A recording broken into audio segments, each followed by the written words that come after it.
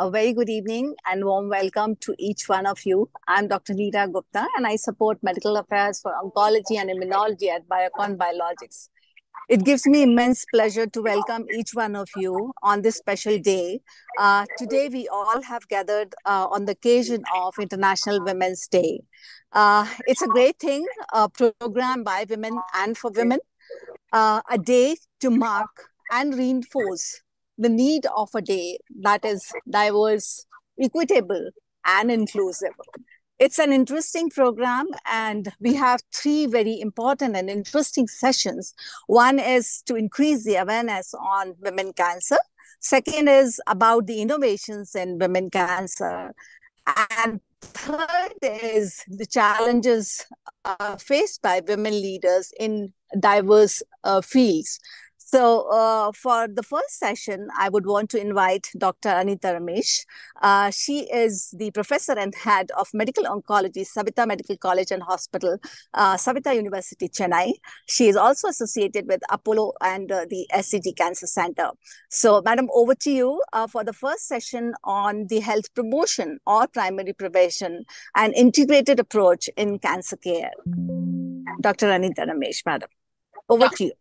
Yeah, thank you very much. Okay, I just sharing my slides. Can you just see the slides?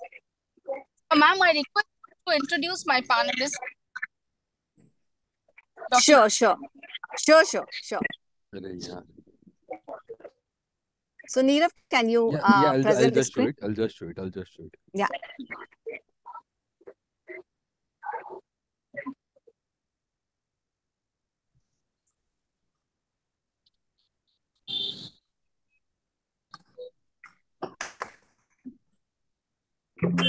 So, amongst the esteemed panelists for the first session, we have with us Dr. Savitha Gupta, Chairperson, Gynecology and Gynae-Oncology, Medanta Hospital, the Medicity Hospital, Gurgaon. We have Dr. Jyoti Wadhwa, Senior Director of Medical Oncology and Hematology, Medanta Cancer Institute, Medanta, the Medicity Hospital, Gurgaon. We have Ms. Samara Mahendra, founder and CEO of Carer, a personalized cancer care from New Delhi. Amongst the other panelists, we have with us Dr. Safalta Bagbar, Senior Consultant, Medical Oncology, Amrita Hospital, Faridabad. Dr. Palomi Basu, Consultant, Medical and Hemato-Oncology at Netaji Subhash Chandra Bose Cancer Research Institute, Kolkata. Dr. Hani Parekh, Medical Oncologist, Bharat Cancer Hospital and Nirali Memorial Radiation Center, Surat. So, Dr. Anita Ramesh, madam, over to you. Yeah, thank you. Thank you so much, ma'am, for the introduction. I just want to share my slide once again. Okay. Okay, just 1 minute. I shared and we went back again. Okay, sorry. Okay, 1 minute, just one. I shared twice actually.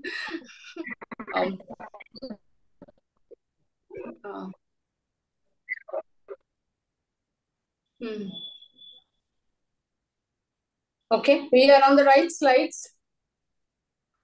Yes. Yeah. Yes, very much thank you to everybody and warm wishes for the festivals as well as for the Women's Day. Yeah, a lot of noise is there. Can we have get all the things muted? Okay, yeah. So with this, we start off with the first thing. Now, health promotion and primary prevention, it forms an integral part of the affordable care, quality of care, and to give the right integrated approach to cancer care. And without which we will not be able to do any of the things. And with the recent budget in the healthcare sector, I think there is remarkable improvement as far as India is concerned, and we have gone a long way ahead to this. So coming to first question to Dr. Savitha Gupta. What is the different types of cancer in women and their prevalence in India? Dr. Sabia, we have the recent data from the Globocon out and also the ICMR data. So what do you feel and what will you explain in a general term to the common population, saying that different cancers in women and what is the rate and what's the prevalence like? So when we talk of women's cancer in a present day scenario in India, breast cancer tops the list. And the incidence is close to roughly 26%, followed by cervical cancer, which is close to 18.3%. And this is followed by cancer endometrium, which is close to 6.7%, followed by the oral cancer, and then comes the colorectal cancer, and then comes the turn of other cancers. That's how the things are. Okay. Again, just coming back to the question. Your voice is cracking. Breast cancer. My voice is cracking? Yeah. Over a period of time, the breast cancer incidence has increased. Okay.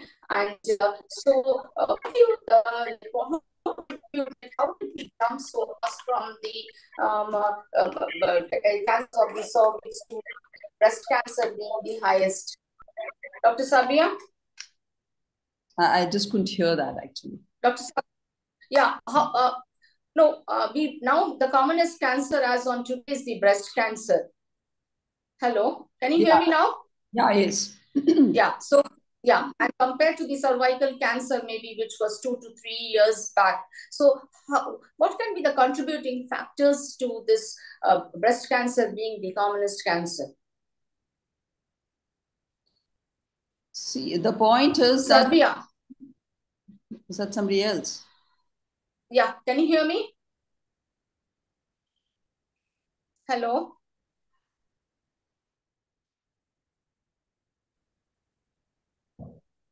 Hello, Dr. Sabia. Yeah. Can you hear me? Better now. Yeah. Just coming back to this graph, if you see the graph, the common prevalent cancers are the breast, cervical, ovarian, and endometrial. Now, if you see the common Globocon data this year, so this is the swap has happened where the cervical cancer is now becoming the second largest and the breast cancer is the common. Okay, so just give a few points from you, Dr. Gupta, Sabyata Gupta, that why do you think this swap has happened? I think some awareness regarding the cervical cancer, and though we don't screen our patients to that extent, but yes, some awareness, some better environment, which has brought the cervical cancer down. Some screening contributing, some vaccination contributing, and of course some better socioeconomic status, which is playing its role. So the cervical cancer has come down a bit, and breast, of course, stays the same. And the other thing is maybe, better identification and diagnosis of breast cancer. And that's how the incidence seems to be more than, not seems, it's actually more than, it's detected more than the normal. So, what you said is correct that yes, we have the cervical cancer vaccine, awareness have improved, even access to treatment has improved, people are aware of it. And also another point, just to add to what you said, we have become more westernized compared to what we were a couple of years back, with a lot of women having sedentary lifestyle. Smoking has become a social stigma, and then late marriages, and then late childbirth, no time for breastfeeding. And all this has added, might be a small contributory factor to make breast cancer as the commonest cancer as on today. Now coming to Dr. Sapalta Bhagwat. Okay, now do you think the newer modalities of breast cancer screening, and how does this, how benefits outweighs the risks? And would like to know from you first is that what are the different newer modalities before we go to other discussion, how better it is? So, as such, for a screening modality, we only use mammogram and clinical breast examination. The rest of the things are for the high-risk women, which are like ultra-fast MRI, then then digital tomosynthesis of the breast. So there are other modalities which are like giving as clear picture as that of the MRI.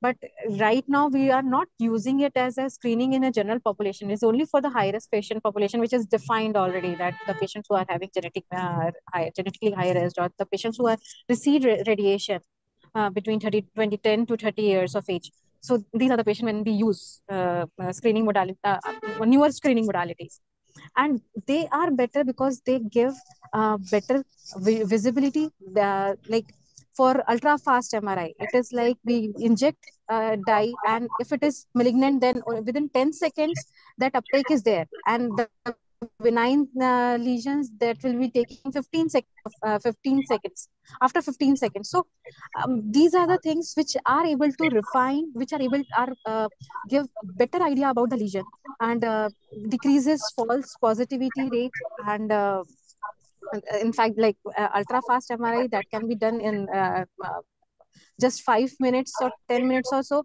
So in that case, it is the patient who are having claustrophobia, or the time consumption is less. So that's how it helps as compared to the Okay. Yeah, Sapalta, you are right by saying the newer modalities of breast cancer screening, which we really confined as per the guidelines to the high-risk individual. Now, I just want some comments from you. There are screening techniques which has developed, like the cervical cancer, which we can do it on site, on moment, like ultrasound thermography, ultrasound screening. You took a digital picture in the breast. Well, I really want to know many of the NGOs and trusts which are using this as a screening modality, how good they are. Would you recommend them? And I want to have your thought process on that. One thing is thermoelastography of the breast that is used by the NGOs and all. But as such, they are not in the guideline, and how much training they are having and how much it is reproducible, it is very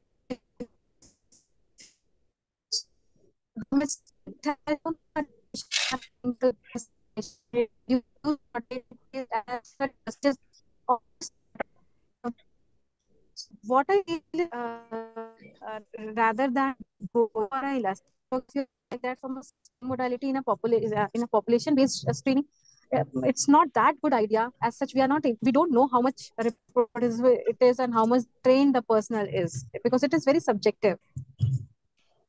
Yeah, you are right. The newer modalities, the smaller ones, I know many machines have come out. They come together with the cervical cancer screening. It's a small instrument, portable. It costs about 5 to 6 lakhs people to take it outside. But remember, they are all to be just used to pick up the case, and they all need to undergo the conventional digital and ultrasound screening, mammogram, before definition or a BIDAX is defined. So there are a lot of improvements which are taking place, and that's the tomosynthesis mammography screening unit.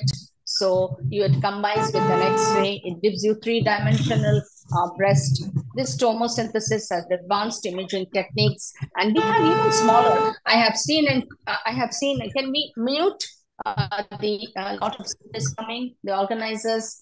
Okay, please mute when somebody is not talking. Okay, so these I have seen smaller instruments than they're highly sophisticated, and people have purchased it, and NGOs particularly. We cannot say no to it, yes, but it is definitely not under the guidelines. We also need to inform the patient. We are just doing it initially. Next step is to come to the hospital, and you have to do the breast examination by the doctor, and as well as you need to do the conventional ultrasound and digital mammo. Yes, what doctor said holds good. How there is observer variability. You said correctly, doctor. We don't know the validity of these instruments.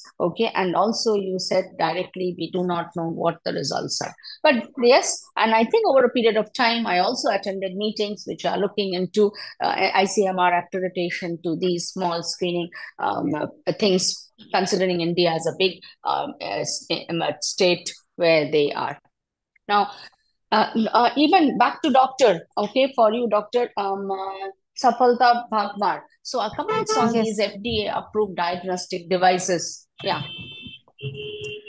So these are diagnostic devices. As such, this is not no use in the screening method. Yes, yes, And yes. Yeah. these are after so after it is like diagnosis, we go ahead with all these things. So Yeah, you're right, doctor. huh, They are not included in the screening analysis of any of these. Foundation one and liquid one is not approved upfront. It is used only to be given for patients to when you want to see whether chemo has to be given or not, and yes. and not in early stage breast cancer. Yes, we do it when the tissue is not available. We do it in advanced cancer to see when we have already given CDK4 inhibitors, PI3 kinase, and for early stage HER2 positivity. Okay, so these definitely, and PD-L1. Now you know there's a role of immunotherapy in the treatment of triple negative breast cancers. Yes, but then they are all in advanced cancers, early stage cancers, and metastatic recurrent cancers, which has been used. Okay, now coming to Dr. Paulomi. Is Dr. Paulomi available? Okay. Dr. Paulomi, what are the benefits of cancer screening? Okay, Dr. Paulomi, if Dr. Paulomi is not there. She is not Yeah. there. Yeah. Basu? Yeah, doctor, I think she left just now. Dr. Saptalha, please continue with the same questions. What are the benefits So of cancer my screening? name is Safalta. Sapalta, sorry. Sapalta, okay, Dr. Sapalta, sorry. Please continue with the benefits of cancer screening. See, benefit of cancer screening, like what I said, clinical breast examination as well as mammogram, both have reduced mortality by 30%, and that too at the if the females are more than 50 years of age. So these screening modalities are basically makes people aware of getting these screening done, get aware of the cancer. That is the most important thing. They go deep down in the to the society, and if the patient gets aware, once they have got a screening done, they know that a cancer can develop later on.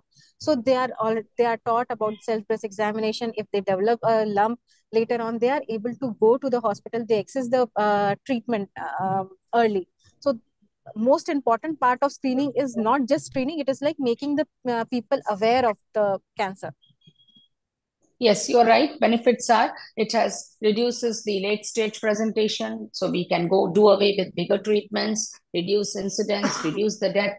Yes, you might be doing an overdiagnosis, overtreatment. There may be false positive, false negative, anxiety in the family, psychosocial, and these has to be balanced. But definitely in a case of breast cancer, screening has known its place. Now, if Paulomi is back, or shall we go to the if she's not back, we will just handle this question. Risk factors of endometrial cancer. Yeah, what we need to know. Paulomi is there? Okay. Yeah. Hello, ma'am. Yeah, please tell me. Yeah. Oh,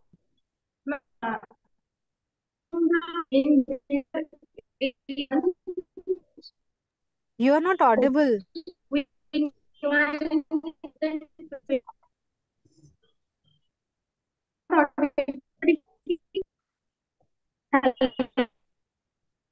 Hello.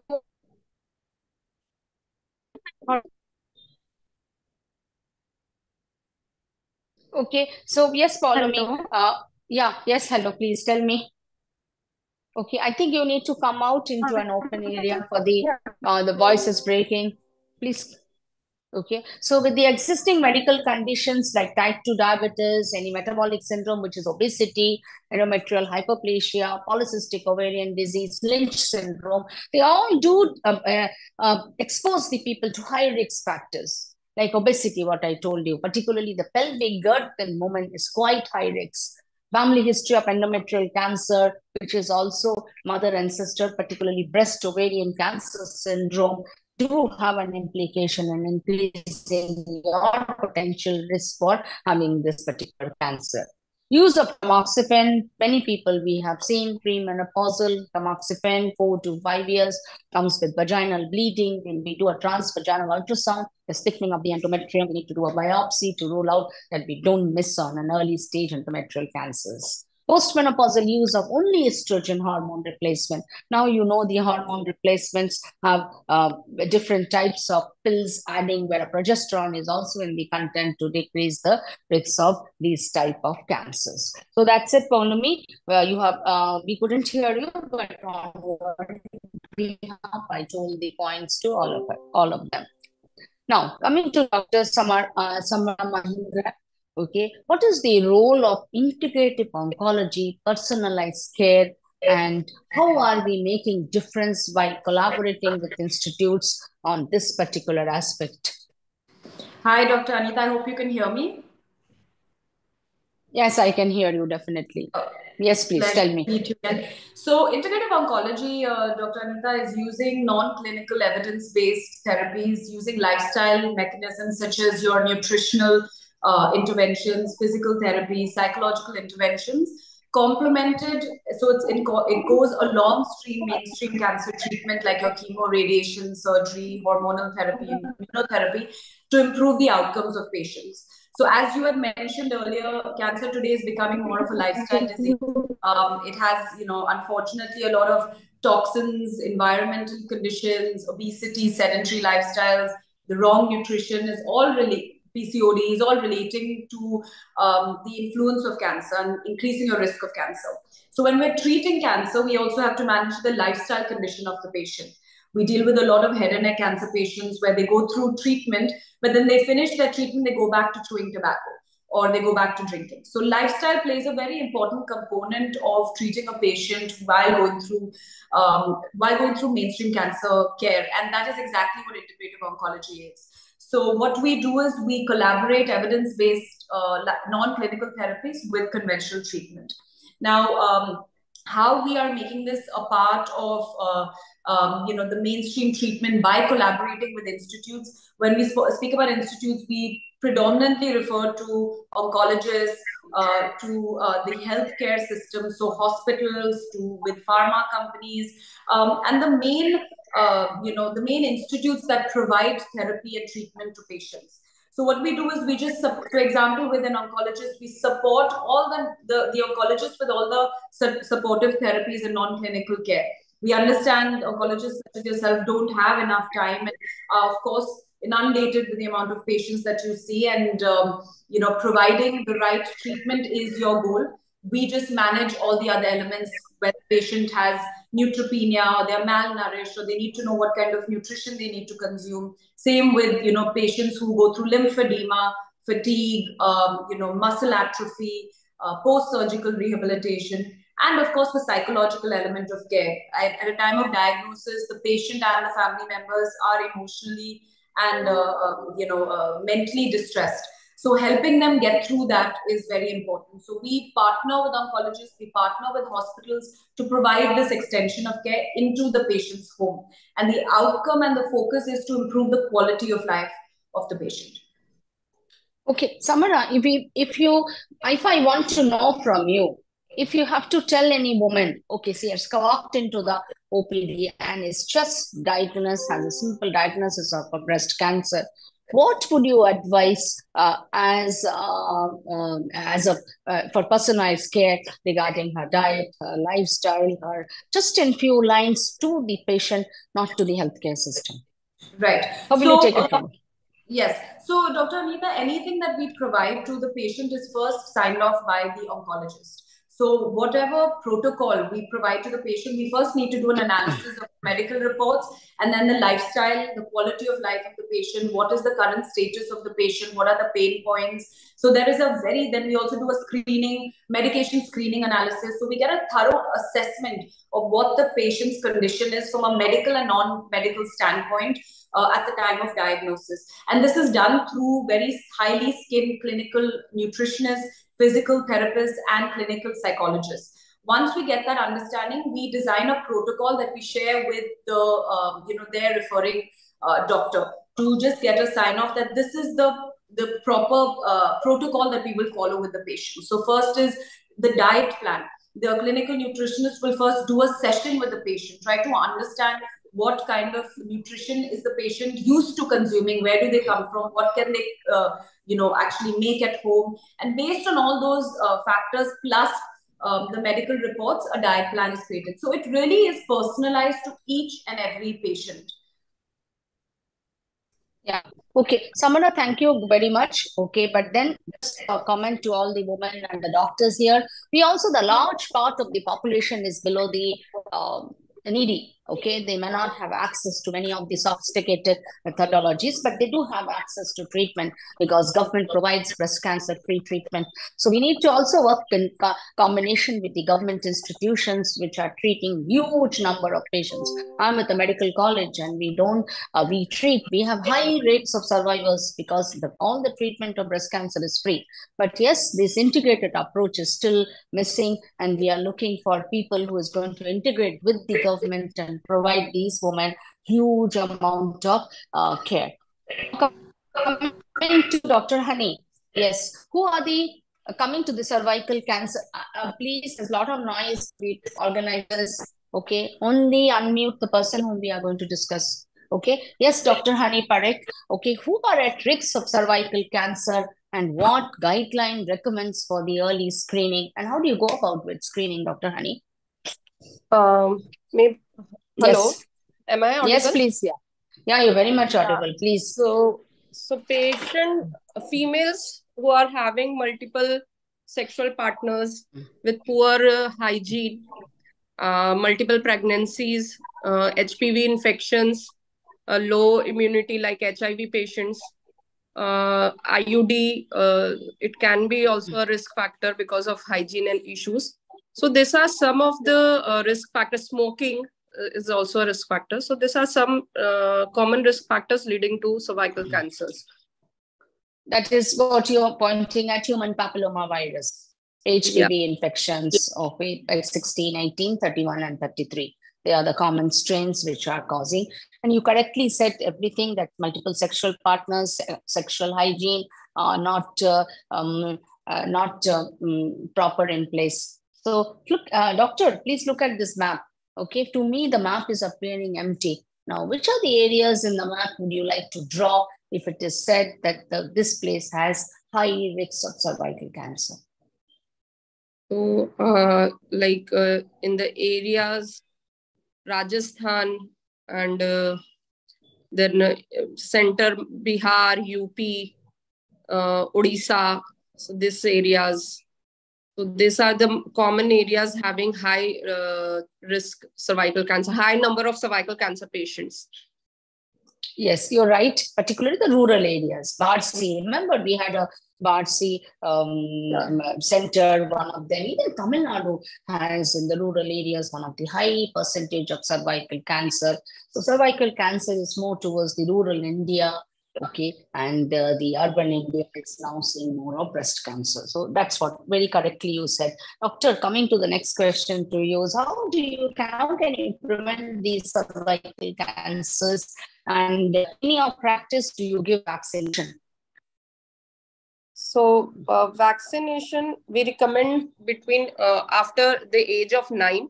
So girls with 9 to 14 age, 2 doses sufficient, and after 14, 3 dosage of vaccines are recommended. And both Cervarix double and quadrivalent, so both can be given. And the protective mechanisms like usage of condoms, contraceptions during sex, smoking, and avoid promiscuous sexual activity. These are the common guidelines which we give to our patients.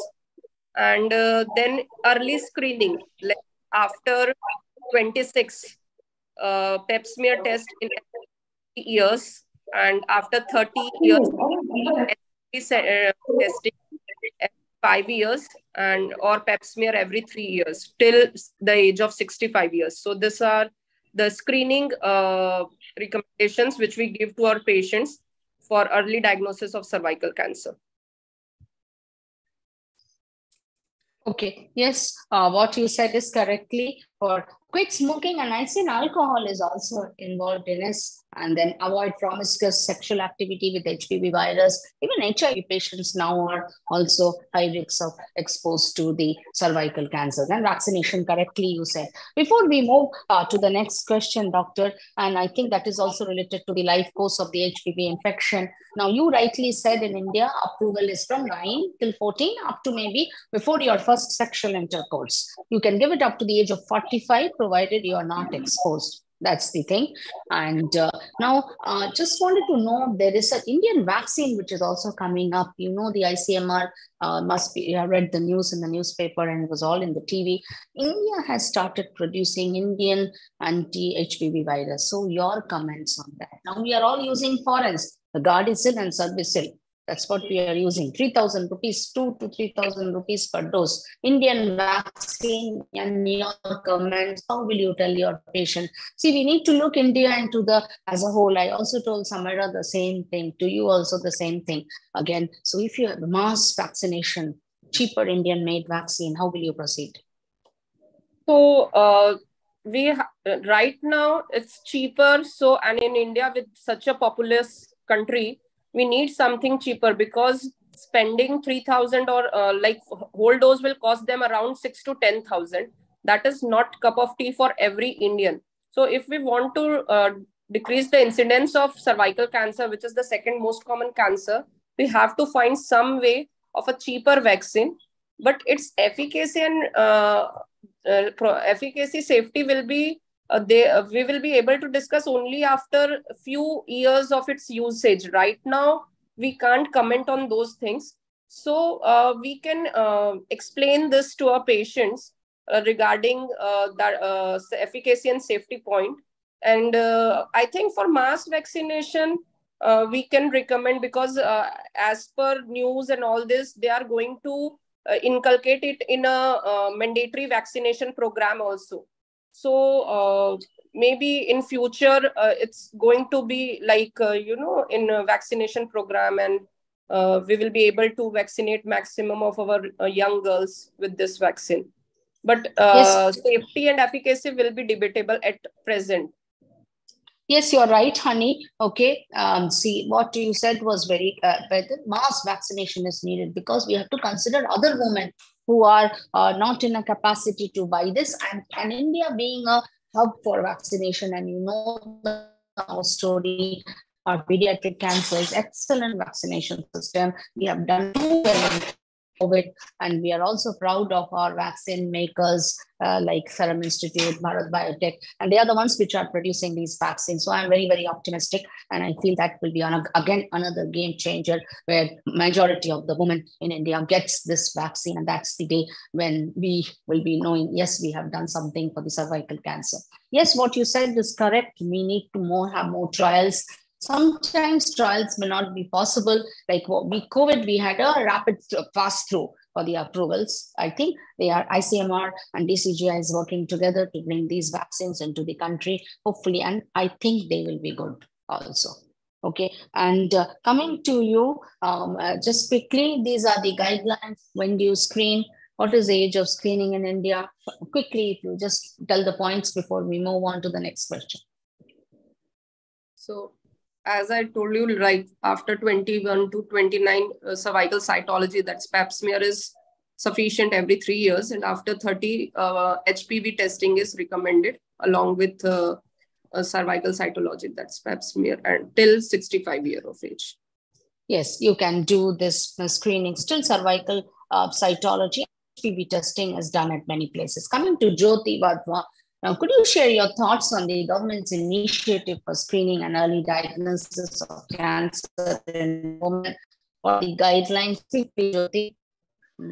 Yeah, so I would say that Government of India has taken many initiatives. In fact, we all know that we have had National Cancer Control Program in place since 1982.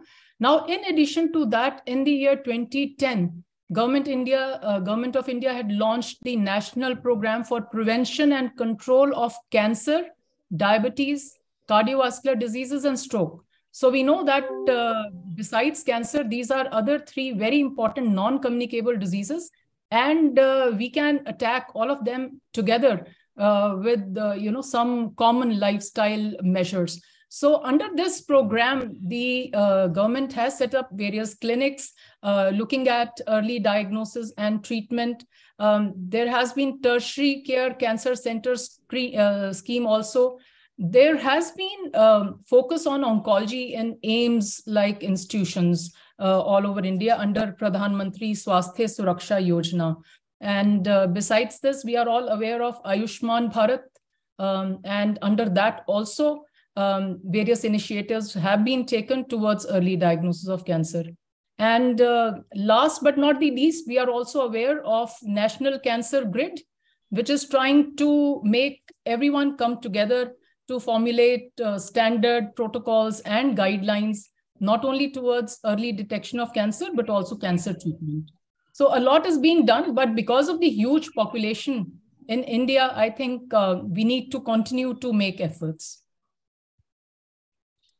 Yeah, Jyoti, you are right. Okay, for the National Cancer Grid, what you said, and the major diagnosis. And I think this pattern was already there in place, and the NGOs and governments all are working together to see how this national control. And as you rightly said, and it is also should be told to everybody now, cancer is a notifiable disease. And I think in all places, once you detect the cancer, it gets notified. And we have advanced a lot. Now, is Dr. Paulomi back? Is Dr. Paulomi, can mute? Yes, please come outside somewhere and talk. Yes, you are audible, Paulomi. I need to... Okay. Yes, and you are visible also. Visible and audible, both. Okay, follow me quickly. Ovarian cancer risk factors, challenges, and how do you diagnose them? Okay. The main risk factor, I think one is age, ma'am. And the next is early menarche and late menopause. Nulliparity is another risk factor. Smoking causes mucinous ovary, and there is some family history. At least one relative, one first-degree relative have a history of ovarian CA. Then there is a chances of more than 5% risk increase. And another is, ma'am, if there is any BRCA mutation positive, and then there is more chances of developing ovarian CA. And another is if BMI is more than 30, obesity is a risk factor. And some benign disease like endometriosis may cause ovarian CA. If patient had any past history of pelvic radiation, then there is a chances of developing ovarian CA. Yes, okay, you're correct. Yeah. Main factors, what you said was very much correct to the points alluded. And one of the cancers in women which has a very poor survival, and we really don't know, sometimes they come so late. Dr. Savyata Gupta, guidance and advice in general for maintaining this health. How will you tell your lady patients what to do? Just in simple lines, okay? Simple words. Sure. They need to realize that their health is the most important thing in the world. That is the first thing. And so they should not be neglecting their clinical symptoms. They should be reporting their clinical symptoms immediately, be it the physical health or the mental health. Eat healthy, exercise regularly, maintain healthy weight. They must practice safe sex. They should not be smoking or chewing tobacco. They should, if they fall into the purview of vaccination, the cervical cancer vaccination, that should be taken timely. And in fact, I'm very hopeful and I'm very optimistic that certainly, this our Indian vaccination, that's a Cervavac, is going to be the game changer. There's no doubt about it. I firmly believe that. And yes, doctor. They must know their family history of cancer. They should be aware of that, so that whenever they visit the doctor, they should be sharing that history, and must go for periodic health checkups, must follow the cancer screening protocols. We just discussed that when and what is to be done periodically to screen breast cancer, to screen cervical cancer. So that is important. They should follow those protocols. And I think that is it. That's what I would like to tell. Yeah, I think you're right with all the points in place. We need to just spend a few minutes with the woman who walks into the room, telling her about her health, tell her about good. I also tell them take lots of fruits, vegetables, avoid all these sugary diets, keep your pelvic girths smaller. Yeah, that's the important thing. All risk factors. Yes, control your diabetes, control your hypertension. I tell them to sleep for 8 hours. Okay, yes, if you want, social pressure may be there, but don't smoke, don't drink. Otherwise, until and unless it is socially, 8 hours of sleep and do a little bit of yoga. That's something I wanted to add with you. Safalta, I think I pronounced it right. Safalta, quickly, screening and prevention of women high risk of breast cancer. Yeah, I am right. Sorry. Come. Yes, so, tell me. One thing, screening for high-risk breast cancer patient, it is like, first we'll have to find out who are the women who are high risk of breast cancer. So there are different guidelines. There are different, like NCCN that says these are the high risk. So the patient who is having BRCA mutation, the patients and their first degree relative of a BRCA mutation patient, or the patients who had undergone radiation between 10 to 30 years of age, who had atypical ductal hyperplasia, then lobular hyperplasia. These are the patients, and guidelines says how these screenings to be done, like before 30 years of age. Like at 30 years of age, we go for the MRI breast if the patients are high risk, and later on it is like more than 40 years of age, we go ahead with the mammogram. And plus, apart from that, we'll also have to counsel them about the lifestyle changes they have to do, and what to do the self-breast examination, getting the clinical breast examination done, and regular screening done. So this is how, like, we'll have to first recognize the high-risk patient, and according to that, screening to be done. Yeah, this is the guidelines. 40 remains the age, okay, and then 70, 74, or you are very frail, it is less than 10 years. Annually, it's the screen, and 3D mammo, ultrasound, 40 years of age, and digital mammogram. Okay, coming to Dr. Honey. Okay, early diagnosis endometrial cancer, what we can do, something to facilitate early diagnosis. Dr. Honey? Dr. Honey is there?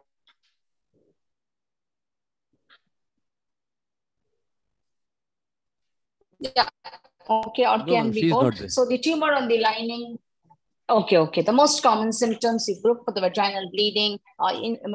Some people have that endometrial cancer is, if you have done a cervical pap smear, you are doing good with endometrial cancer, but that should not be the thing, because pap smear does not tell you about endometrial cancer. Coming back to Dr. Samara Mahindra, okay, what is your view and what difference will you make in early stages of treatment strategies? How will you tell a common person or your initiative, okay, to come early so that your stage is low and your survival figures are high? Samira, I know you're doing a lot of good job. So how do you do with the common people? So I think what Dr. Gupta, what you yourself said, it all lies in screening. Although we work with most patients post-diagnosis, everything comes back to early screening and prevention. I mean, if you want to see a cancer-free India, it's all about early screening and detection.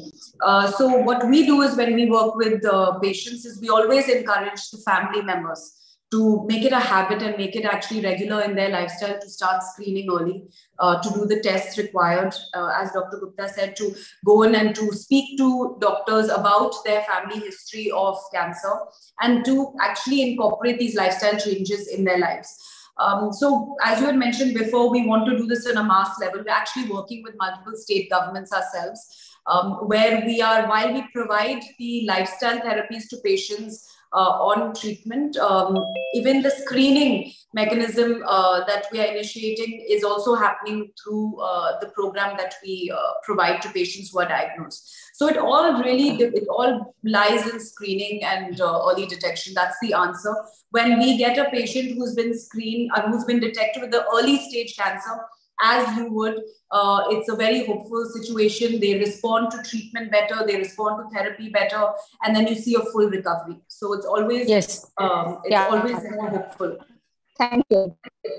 Yeah, thank you. Coming back to quickly to Dr. Honey, current status, awareness, how much of your patients know about this vaccine? Are they afraid they want to take? Dr. Honey Parikh? Doctor? Okay, if he is not there, I'll just answer on behalf of you. Yes, DCGI has approved. It is, see, it was there in the, it's still there in the guidelines of National Cancer Control Program, cervical, or the National Vaccination Program. Cervical cancer vaccination is optional. It is written along with the pediatric vaccine. So it is not that, it is not there, it is already there. The DCGI has approved this Indian vaccine, Cervarvac, 200 to 300 rupees, maximum 400. Government colleges, hospitals, I think is giving free where you don't need to pay, and it is given to female. Male, I'm not sure whether approval there is in India, but female it is there. But male approval is there in US because they all are prone to oral sex, and the same virus, human papilloma virus, which causes oral cancer, might cause oral cancer, is meant. But men in India, I'm not sure about men in India. Female, I'm sure about the guidelines is there. Single dose vaccine, HPV, yes, women in Kenya. It will be also a good thing as far as India is concerned. We do have nasal vaccines for COVID. It's highly appreciated by many people. Back to Jyoti. Jyoti, practice making difference in compared to Western world. How do you look into India? Jyoti? In India, we know that the cancer screening figures are quite low. So, and I think there are three main barriers if we want to address this important issue of low cancer screening or low acceptance for cancer screening. Then we need to overcome three barriers. And these three barriers are three A's, I would put it as. A for awareness, second A for access, and the third one for affordability. So there is lack of awareness about cancer per se, and also about the risk factors for cancer, and also about the screening guidelines. And people most of the times are not even aware that screening tests are available. Then the other important factors are that they have the fear of undergoing the screening tests. They are also embarrassed to undergo cancer screening. Sometimes the distance to a screening center or screening clinic is a hindrance. They also, especially the women in rural India, they lack the support from rest of the family. And sometimes the cost of a particular screening test may not be affordable for quite a few Indian women. So if we can look into all these barriers, of lack of awareness, lack of access, and lack of affordability, then only we can, match up with the Western figures of people undergoing cancer screening at the right age, getting the cancer detected early, and getting it treated in a much better manner with much better outcomes. So we have to have a multi-pronged approach. Yeah, many things to be done. I still, but we are much better than before. Urban and rural India. See the figures, much better, and both improving. And even for many of the things, these multi health checkup, and many of the places free. They have nice packages, and government institution, you don't need to pay anything for it. Olumi, your advice to family for healthcare promotion and women.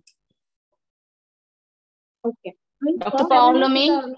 Yeah, ma'am, audible? Ma'am, hello? Yeah, you're audible. Yeah, audible. Strong. First of all, awareness is very much necessary, because they have, if there is any positive family history, then they have more risk of developing cancer. And secondly, they should be aware of any kind of symptom. And if they have any suspicious kind of symptom, then they should consult with the doctor, because they are more prone to develop cancer, like breast CA. If BRCA mutation is positive, then they should do MRI breast.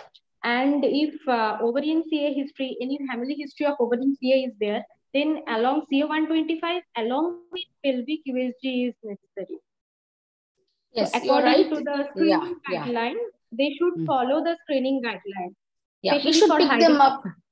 Yeah, we should put them at the pre-invasive cancer state, okay, not at the invasive state, and that's how you can And this, with Early this, I would diagnosis. early diagnosis. So we have looked into the women health. We have seen the cervical cancer, breast cancer, the screening guidelines, the accessibility, the awareness, the economics, the healthcare workers, NGOs who are working with us, and the doctors, their inputs. So with this, I think we had a good discussion. Thanks to all the panelists, thanks to the doctors and everybody, and also to the organizers. Thanks to Biocon and for having all of us together. And I know we overshooted the time. I'm sorry about this.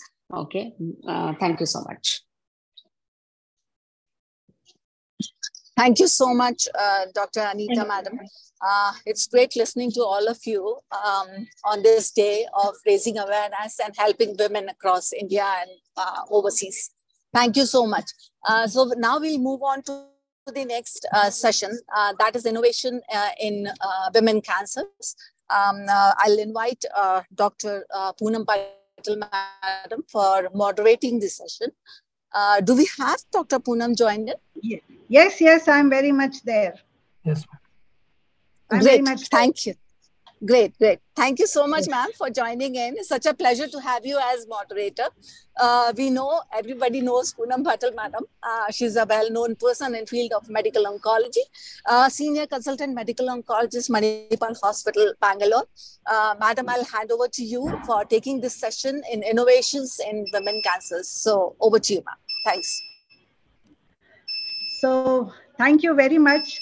And I will share my screen. Are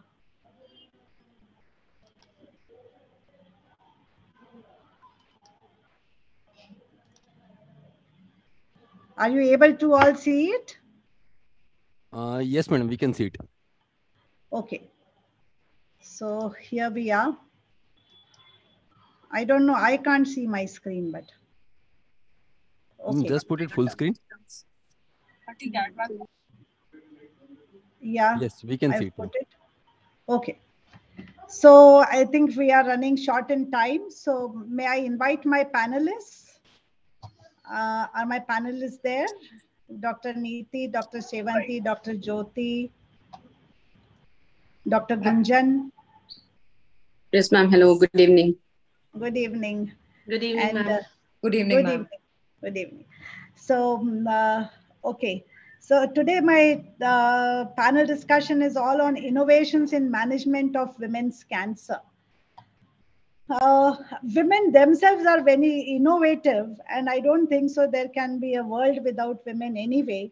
But let's talk on innovations, what can happen in management of women's cancer. The 1960s was a landmark in the history of young women's cancer, where gestational trophoblastic disease, which was a universally fatal disease, was announced to be a curable disease. And efforts transformed a fatal disease, one of the first diseases that was ever cured with chemotherapy. And now I think with technology improving, there are many diseases in women which are cured, but we definitely need more innovations to improve the cure rates, reduce the side effects, and improve the quality of life. So to begin with cancer diagnosis, Dr. Gunjan, can you just throw some light on what are the newer diagnostics in women's cancer identification? Absolutely, ma'am. I think the most common cancers in women being cervical cancer and breast cancers. And I think we are lucky that we have such new techniques available for screening methods.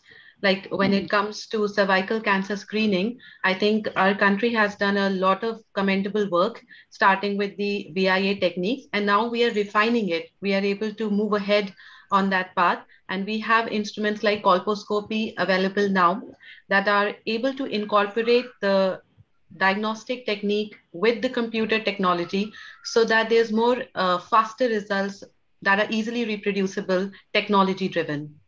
Yes. And then we have, yes, ma'am. Yeah, please go ahead. And I think cervical cancer has long troubled the women. So it's very essential that the easy technology that is available at the masses, because when we are conducting the screening programs in the field, manpower deficiency is very important. So we cannot take the pathologist everywhere with us. So if we are able to incorporate these screening modalities with the artificial intelligence, like we are able to do these days, that saves a lot of time and the results are more reproducible.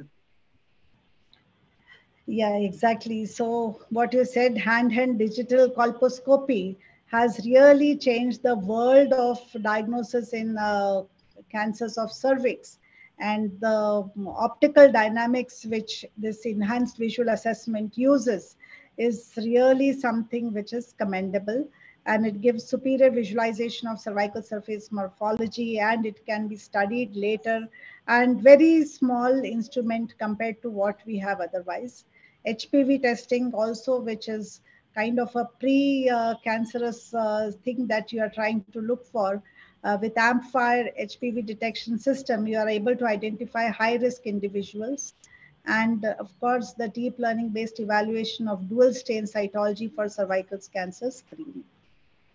So another thing that I may add here is in breast cancer, where self-examination, though women are taught, yet they are not able to do it completely. And I see so many devices now in the market. Even my neighborhood pharmacy shop has got handheld device for self-examination. And improving breast cancer detection with artificial intelligence-based systems, which are incorporated in MRI, genetic testing, molecular imaging. There are all ways and innovations to improve outcomes for breast cancer as well. So my next question to Dr. Sevanthi. She is the Master of Precision Oncology. And Dr. Sevanthi, what do you have to say about multiomics approaches towards biomarker discovery, liquid biopsy for early diagnosis in women's cancer? What are your views? So that would be real precision medicine, as you would say. Thank you. Thank you so much for having me. And yes, I'm very excited about early diagnosis with precision screening. I really feel that there's going to be a new horizon for screening measures. And this would be really path-breaking because of the way it will play out. And because I'm also involved with a lot of other research efforts other than the one that is already in the market. I know that there is a lot under the surface yet to play out, but this is all coming, and this is what is going to define this decade. The screening, blood-based precision screening for women's cancer, not just women's cancer, for all malignancies, is going to play out in the next few years. And this is going to be path-breaking. It's going to transform the screening strategies worldwide. So I am really optimistic and really waiting for this to play out in the next few years. So we do read in papers that Reliance has come out with a kit worth 12,000 rupees for genetic markers for knowing who would be predisposed to develop cancers amongst many other diseases. So have you done any studies with that? So that is actually based on 23andMe, and because it's a Strand product, Strand, we heard from Dr. Ramesh Hariharan, and there's a lot happening. They have conducted two large trials to present that. A lot of that data is still coming out. They are also doing a lot of work in circulating tumor DNA-based early diagnosis pan-cancer. I'm involved in these in the advisory for the research development of those trials. And the trials are playing out at multiple centers countrywide. So both for the risk stratification as well as for the screening, from Strand Genomics, a lot happening. I also work as an advisor for Datar, and I'm privy to their data. I'm co-author and first author on many of their efforts. And so I also I'm aware of the circulating tumor cell in early diagnosis of many epithelial malignancies. The tests are already out there. In UK, it has already been launched as a standard testing through their screening body and also at NHS. And we are waiting for the US trials to play out after the FDA breakthrough. So I just feel, and then you have the Gallery test in the US through the Grail, through Grail, the company, which is in part of Illumina, which is already launched. The sensitivities vary. Their sensitivity is 40%. The Datar test sensitivity is above 90%. We'll see what the Strand tests come up with once the trials are done. But what I mean is liquid biopsy in the arena of screening has already arrived, and the insider data that one is privy to, it looks very promising. And earlier we thought this was all just talk and no substance, but slowly and steadily the data in this is mounting and this is becoming a reality. So promising times, I would say. Yeah, so this also this diagram shows that in a patient of ovarian cancer, through every tissue, it may be the malignant tissue, blood, ascites, uterine lavage, urine, or cervix sphere, you can get tissues that can tell you the genomics, transcriptomics, proteomics, metabolomics, and through AI, you can get into a lot of more things. So coming to the treatment part of malignancies, regarding modalities and pathways to target in management of malignancies, I invite Dr. Ekta. So Dr. Ekta, what do you have to say on attacking cancer from multiple angles, and what are the newer treatment modalities that you think are going to be important in this decade?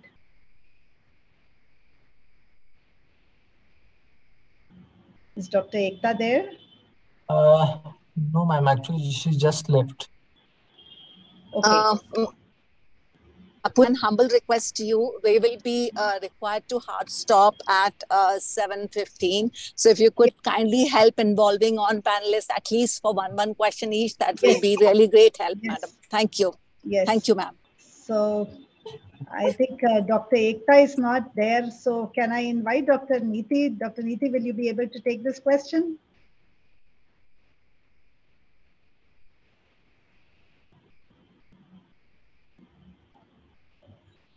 Okay, so I can't see Dr. Neeti also. Dr. Neeti is there, but somehow we are not able to hear her. So, Dr. Gunjan? Yes, ma'am. Yeah, so would you be able to say something about the innovations in modalities and pathways to target in management of malignancies? Right, ma'am. Ma'am, traditionally we have relied on chemotherapy and it is our bread and butter. But I think when we are able to explore more on the pathways, we are discovering drugs that are able to act better and less side effects. So when we sit in the OPD, it actually helps us. So all these newer technologies where we are using nanomedicine, that is allowing better penetration of the drug into the cancer cell, or different formulation of the previous existing drugs that actually increase their efficacy. So these are simple methods that are actually increasing the efficacy of our treatment. And along with that, I think the TKIs, they are really useful because whether or not we agree, I personally feel sitting in the OPD that giving the ease of treatment where you can tell the patient that you only need to take a tablet at home, that builds up the confidence, the acceptance increases. And similarly, the case with immunotherapy and few of the malignancies, like I'm seeing a lot of head and neck cancers and of course lung cancers.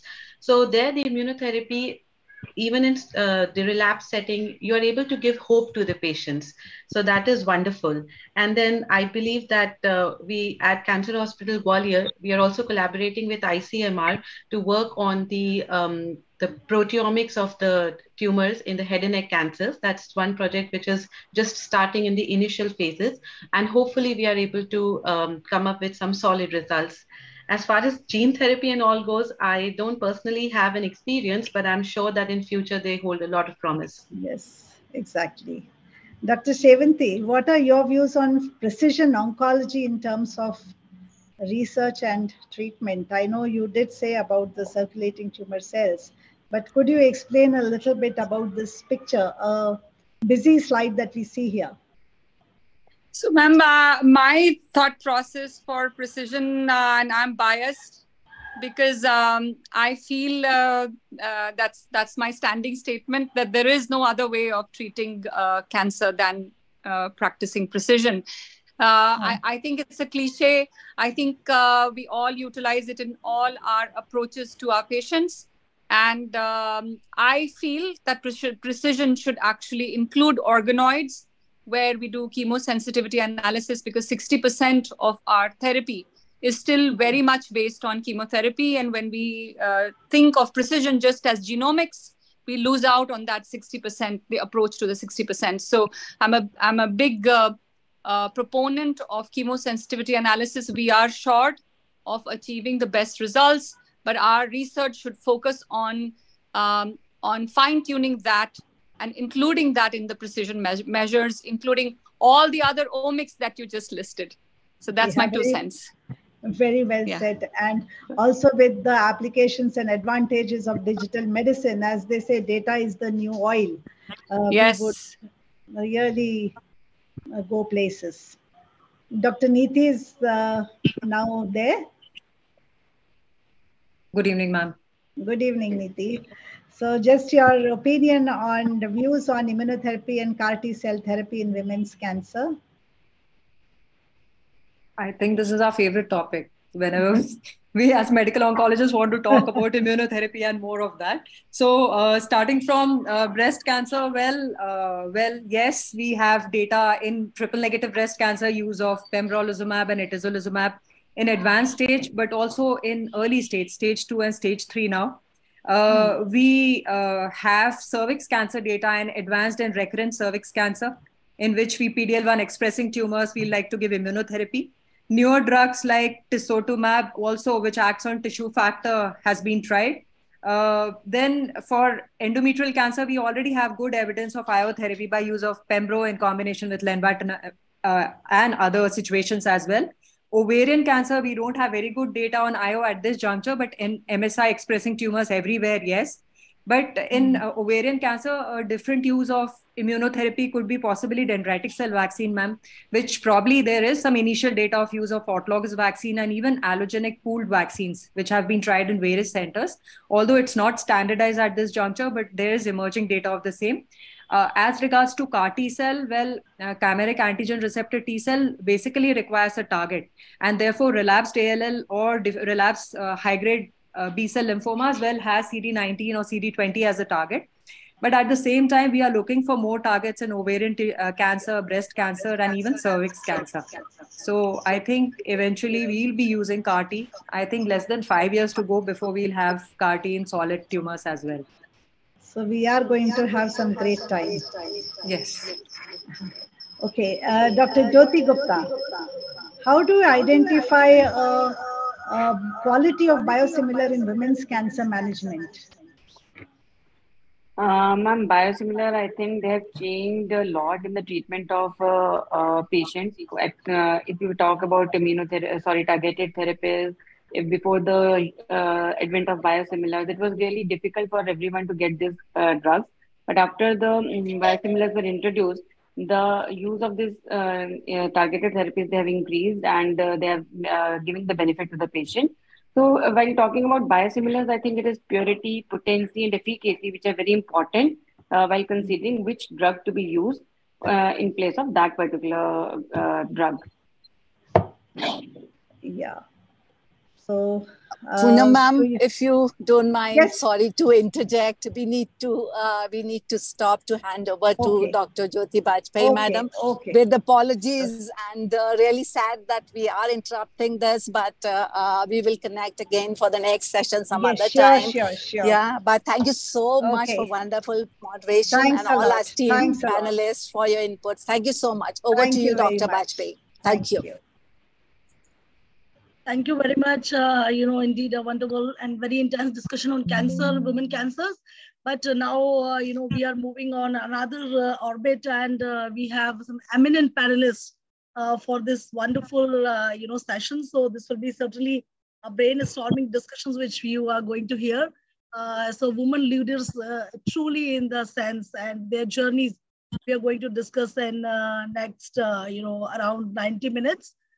This essentially the topic is challenges to women leaders and what are the proposed solutions from their own experiences. So without taking much of the time, I would like to call upon all my panelists on board.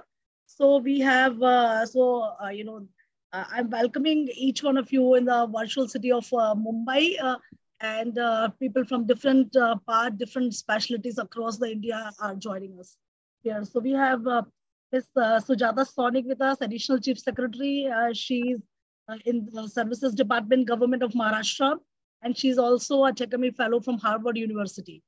We have with us Air Marshal Aarti Sareen, VSM. She is Director General, Medical Services, Air Forces.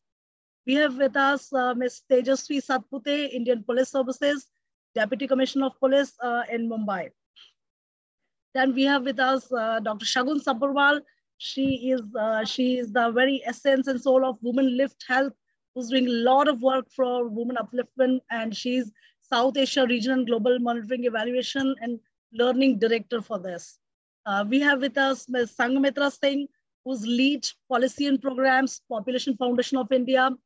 We have with us Ms. Aisha Chaudhary, who's consultant World Bank advisor, Stanford University of India, and also an adjunct professor for IIT Jodhpur. We have with us Dr. and Professor Reena Nair, who's a very, very senior consultant, one of the pioneer in medical oncology in India. And she is at present in Tata Medical Center, Kolkata, proponent for women in oncology. We have with us Dr. Shachi Advyata, the Manager, Child Health and Development, Children's Investment Fund Foundation. We have with us Ms. Swati Pandey, she's a Postmaster General, Department of Post India, and a lot of innovation and support to underprivileged women. We have with us Dr. Smita Kayal, very dear colleague and friend, and she's head of the Department of Medical Oncology at JIPMER. So I wish all of you to come on the virtual dais. We also have Dr. Anita Ramesh, who is Professor and Head Medical Oncology. You have just been introduced with her. She's our chair for this session. So without taking much of the time, I wish to share my screen. Meera, will you allow me? Yes, ma'am, you can. So my slides are visible? Yes, ma'am, it is visible. Just put it full screen. Right.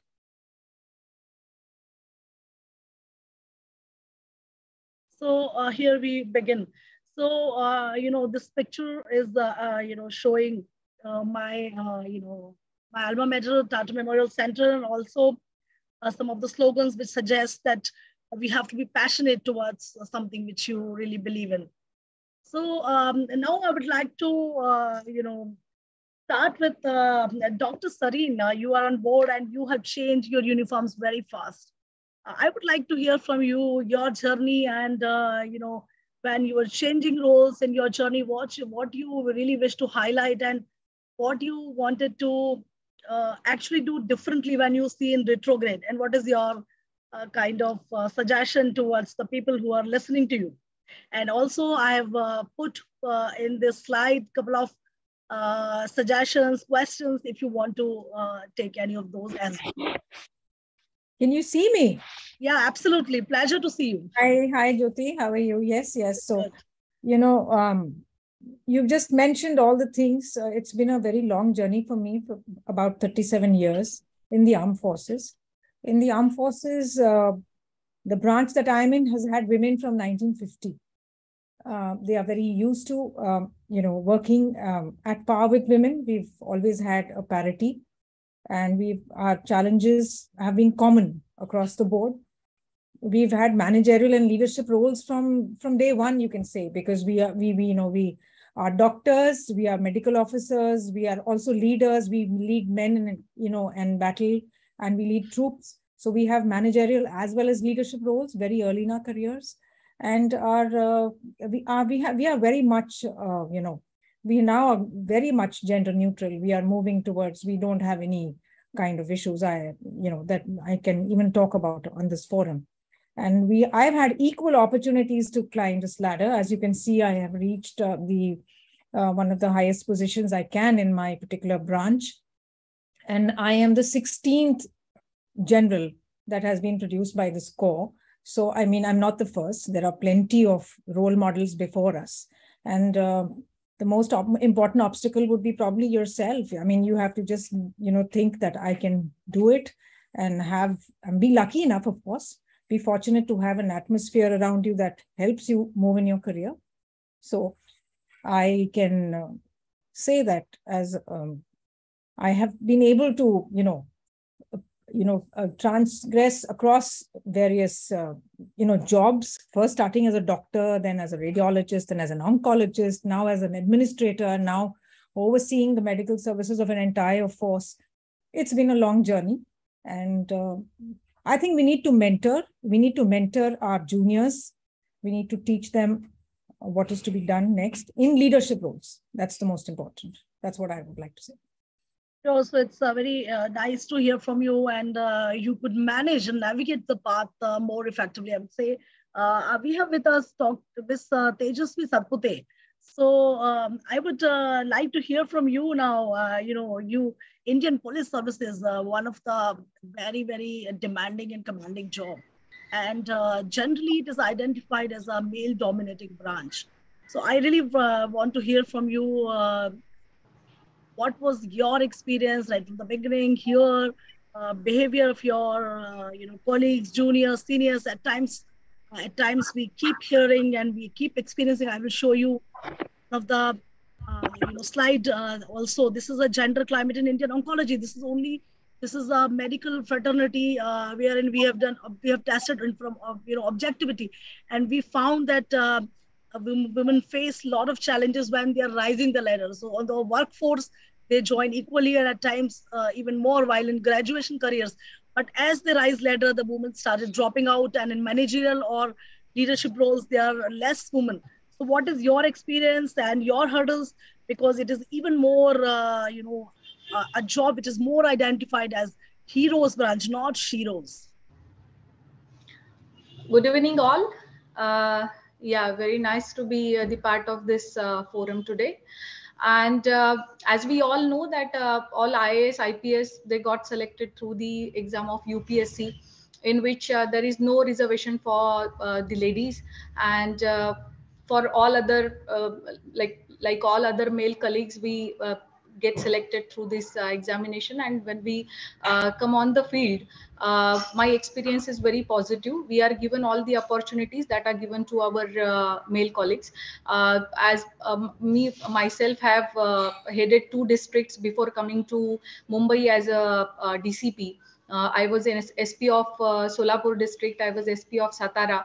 Before that also, I have done those postings which earlier my male colleagues have done. So though we are very less in number, but we don't feel any discrimination by our hierarchy, our seniors, and to the large extent we can say from the society also. But yes, there are certain areas where the lady is serving for the first time. She is not neutrally seen. She is seen with a question, and then she has to prove herself. And once you prove yourself, after certain period of time, you are accepted. So it's not about it's not seen in our hierarchy, because all understand the thing that women are equally capable and have given the same exam and have entered in the services. But in some areas we feel this, that society is still not believing into the women and their capabilities, and they start with a question mark. And yes, once you prove, then they too appreciate you a lot and give all the appreciation and love. But like wherever I go, I am asked this question. As police is the male dominated field, how do I feel and how do I manage? So I feel it very surprising that why this question comes to only ladies, why not to the males, because it is challenging for them as well. So this question coming to us, itself is a discriminatory, positively or negatively might be. But then I proudly and happily say that my power doesn't come from my muscles, and it does come from my brain and my capability to interpret the laws, and it comes from the constitution. So like on field, if I say as a lady, I don't face any different problem than my male colleagues. Whatever problem I am facing, even they are facing. So whatever positive things and whatever good experiences, bad experiences I get from the society, my male colleagues too get it. So like very happy to share on this platform that yes, there is no discrimination, and equally we are able to perform, and equal appreciation to the large extent we are getting from the society. So I'm glad that yes, there are opportunities which are equal, and people are making their path in leadership positions. But many times we feel that there are some conscious biases which exist. More important than then there are subconscious biases also. So I will come back to you on that as well, and especially I want to understand that what is your junior colleagues' perception and behavior, and we really want to hear from you, your soul, your heart, and your brain, everything put together, that how they feel to take commands and orders from a lady officer, especially when you were new in the system. And I completely agree with you that when there is a mob in front, howsoever strong as your muscles are, it is your brain and your learning and your constitution which support you, and no amount of physical, attributes can control a mob in front of you, whether it is a male or a female officer.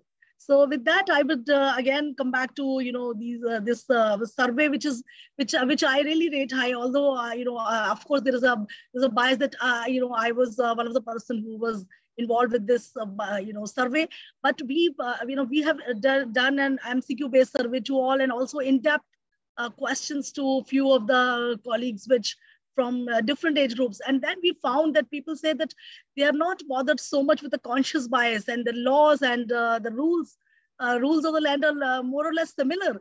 But it is the subconscious biases which are predominating. And as you some of the point you said that you need to prove, especially when you're new, people try to validate, and this validation at times becomes time and again. So there comes a challenge.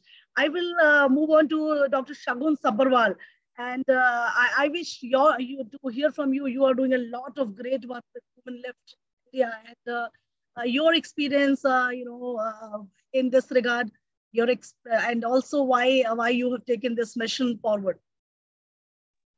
Thank you so much, Dr. Bajpai. And first, I just want to congratulate you and thank you for getting us all together to discuss something so very important. And I think it's still not often talked about and doesn't get the kind of attention that it deserves. And I'm really happy to be in the middle of so many amazing women leaders like yourself and some of the other panelists. So I think, I feel what happens specifically in the case of health, and of course gender inequality is a huge problem overall. You look at any sector, women always are kind of not being able to rise up the way they should, because there's not a lack of talent, there's not lack of training, there's not lack of qualification. Despite all of that, we are not even being able to get to where we should be, which is the decision-making tables. And I think it's very important to recognize that when you don't have diversity in leadership, when you don't have diversity in decision-making, who's sitting on the table, whose voices are being heard, when you are designing research programs, when you are thinking about where we should invest, when you are thinking about health policy, makes a big difference to ultimately what gets designed, right? In health, the situation, I think, is even more unique because the workforce globally, we know it's 75% 50% of the health workforce are women around the world. And yet when you start to look at the leadership positions, you see it's only 25% of women. And when you look at C-suite positions, then it's even less. It's only 5% of women who are represented in C-suite positions. And if you then look at the low and middle income countries representative, it even falls shorter. So definitely, I think there are a lot of things that need to be done. For Women Lift Health, our mission has been to really focus on mid-career women. And we get this question, asked this question a lot of times, why mid-career women? And what data shows is that mid-career women are women who have experience of 10 to 20 years. They have a lot of expertise, they have a lot of experience, and yet something starts to happen at that level where they are not able to move to very senior leadership position. They either get elbowed out, or they drop off, or they just stagnate. So one of the things that we have been thinking about is that there may be some internal barriers as well as external barriers. When it comes to internal barriers, I think it's very important to acknowledge that the way the social conditioning of women has happened, there are times where we are not able to maybe necessarily navigate the organizational politics that we need to, right? Or we are not able to maybe and it's not really our fault, but you do need some support to think about that mindset shift, that emotional intelligence that we need when you have to take decisions in the face of uncertainty. So Women Lift Health is doing this through its flagship program called the Leadership Journey, where we are really bringing together 30 women leaders in health who are mid-career and trying to take them through this experience. It's not a training. They are already talented women. We're not trying to teach you something, but it's just helping you kind of just be a much better version of yourself and have more power in that sense. But that's one thing. I think the other thing to be clear about is that we can't just put onus only on women. It's not just women's problem. And okay, now we have to drive the agenda. We have to drive this change. We also need to work with institutions. Institutions need to have this thinking that, okay, we really need to make this not be a man's world. Everything has been designed accordingly, right? So there are multi-pronged approaches. And the last thing I would say is I also think it's very important at the societal level to create norm change. And that can only happen if you spotlight women leaders.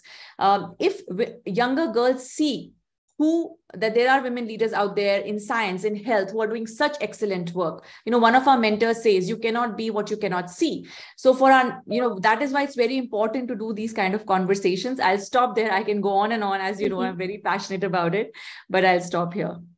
So thank you very much. I think very well summarized, and I'll come back to you again, for another question. So you rightly said if you can't see, you really can't dream it also. So there has to be in societies at different levels, those kind of examples. And I'm glad that these awareness is increasing. People are more aware. People are more ready to accept also. Because many times, I also face this, now I'm working for SAARC countries. I'm working for India in the oncology sector, of course, and in the European Society of Medical Oncology also. So as the exposure is getting widened, I'm facing that the women colleagues and not only the very nascent budding oncologists, some of the very established people, some in the middle career, and some even beyond that also. But they say when they talk one to one, rather when they are talking in forum, the voice is slightly changed and version, because they start being calculative, and they also weigh that if I say this more promptly, what will be the effects. So I think these all things are much related with the societies, institutions, and we need to make a change, as Dr. Shagun Sabharwal very rightly said, at all levels. So I will move to Ms. Aisha. So Aisha, you are from the finance side, and a lot of time, this is a question all over the sector, that women are less paid for the same amount of skill, same amount of work. When it comes on negotiation table, they are offered less salary, and it is the expectation that they should be compromising. Generally, it is also because of the different biology and different training that women do not negotiate so much as our men colleagues very easily do that. So your thoughts on that, and otherwise also what message you want to give us?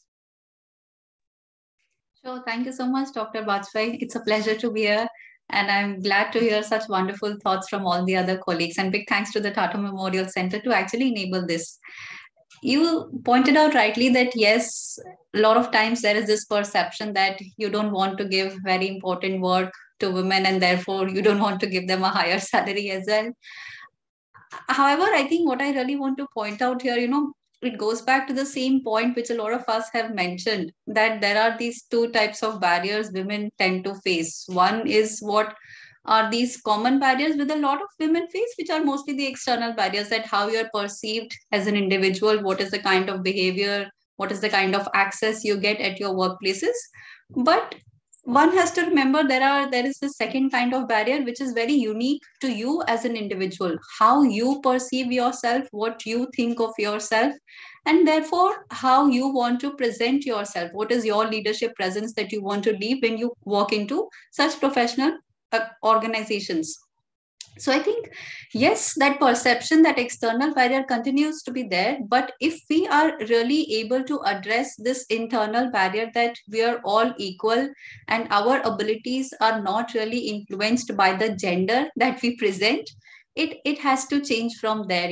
We have to first start believing that since we are a woman, that does not equate to us being okay with being paid less and with doing work which is less intellectual or which is less exciting or whatever may be the circumstances.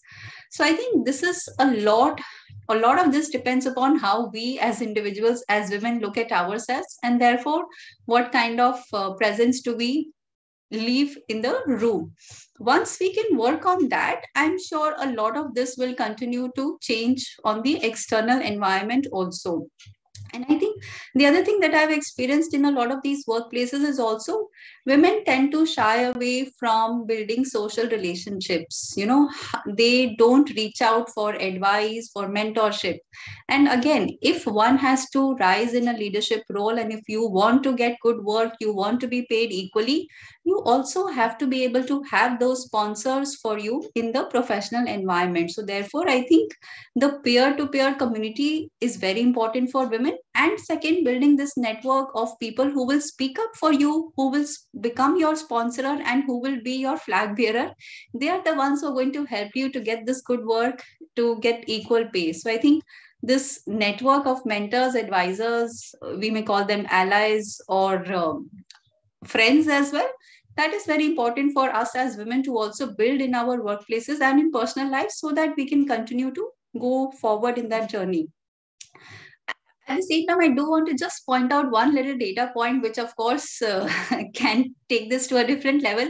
India is, I think, the only second country which also offers now equal pay to women and men cricket players starting last October. So this is just one data point which I thought is relevant, which does demonstrate the fact that yes, government is cognizant of this, the country is cognizant, and they are trying to take baby steps. But of course, it is a huge thing to really be able to change that mindset and then translate that into a behavioral change. But yes, I think we have to change mindset of other people, but most importantly, we have to change our own mindset. Unless we can do that, we will not be able to influence and inspire other people around us. So I think it's very important. I'll stop here. Thanks. So I think very well articulated, and I completely agree that first this should be an acceptance in our own mind. Many times I find that colleagues, friends, and very intelligent women also, they feel they are satisfied being a little submissive or underplaying, and even if they are at the second or third or fourth place when they deserve to be on first, they are quite contented and happy about it, because they probably accepted in their mind that first place is perhaps reserved for the natural leaders which are more stereotyping for a man. So I think, yes, you need to identify your skill set, your personality, your environment. And once you accept, as Aisha very rightly said, that you are not, you should getting the less amount of salary or less intellect work, perhaps there comes the first step, and then perhaps once you are convinced, then you are better able to convince others as well. There are several hurdles. I would say that the path is not easy in any sector, but once you are convinced in your own mind, and you are not ready to compromise, perhaps you will make a way for yourself as well as handhold for many others too. I would move to Dr. Smita Kayal, an oncologist, a very passionate, in patient care, a very intellectual person. So Smita, what is your experience and what you want to give advice to others for these questions?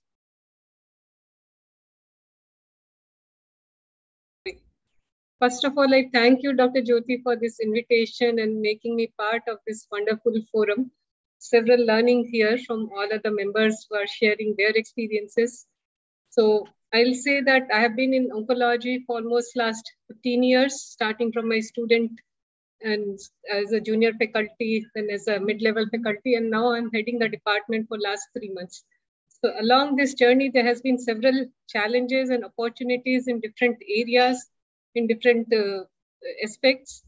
So some of the present challenges which I have as leading the department are like many a times there are subconscious biases, as you say, that I mean, the decision to whether to confront them or to let go is on a day-to-day basis. That sometimes when people are not accepting your leadership in different areas, then whether to confront, whether to let it go, to find a pathway to navigate and make your authority known to people is difficult sometimes. But I'm fortunate that I have come across several friends and leaders and mentors who have been helping me in navigating this path. My colleagues are many a time supportive, but I want to understand from other people when there are some snide remarks and benign like remarks that sometimes people quote that like women-like behavior. So how do you handle this problem of when men or your colleagues say like women-like behavior? And it's not directly at you. It may be in a common forum, just for a discussion that, I mean, label to somebody else. But how do you handle that situation? And how do you, I mean, make people recognize that these are not easy things to handle?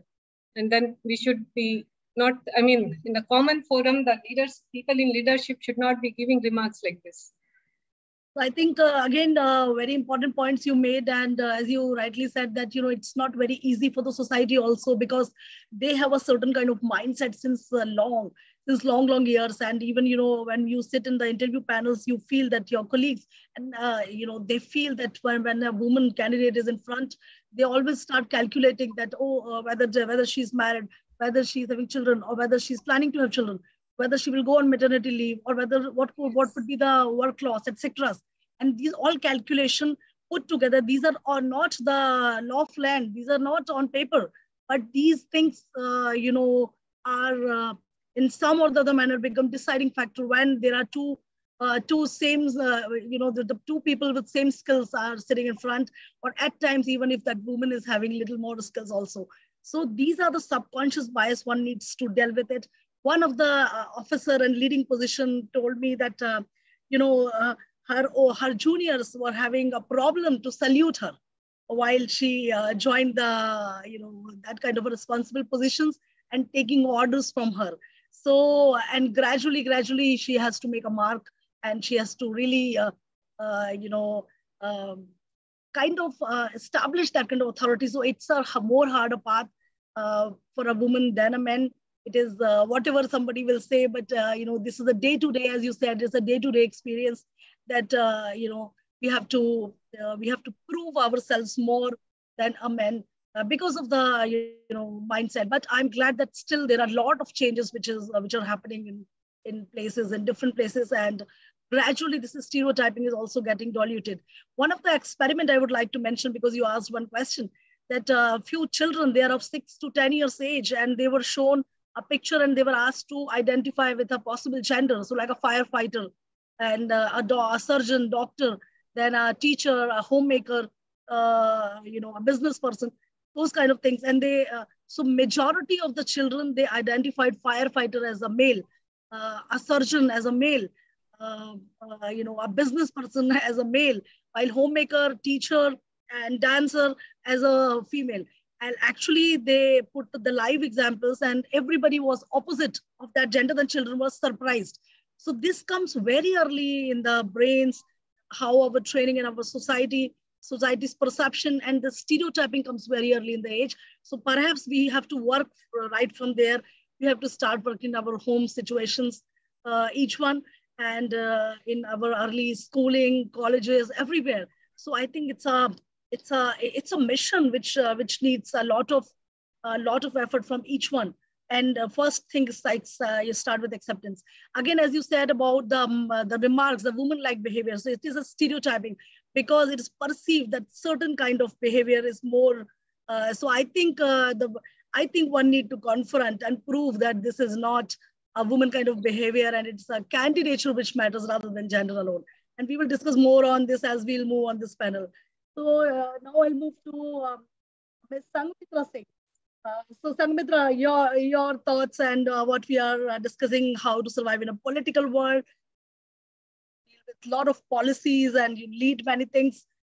So your advices and with glimpses from your own journey. Thank you, Dr. Jyoti. This is a very, very important issue that we are talking about. And in fact, tomorrow's theme for Women's Day talks about the digital divide and the need to also empower women in the digital world.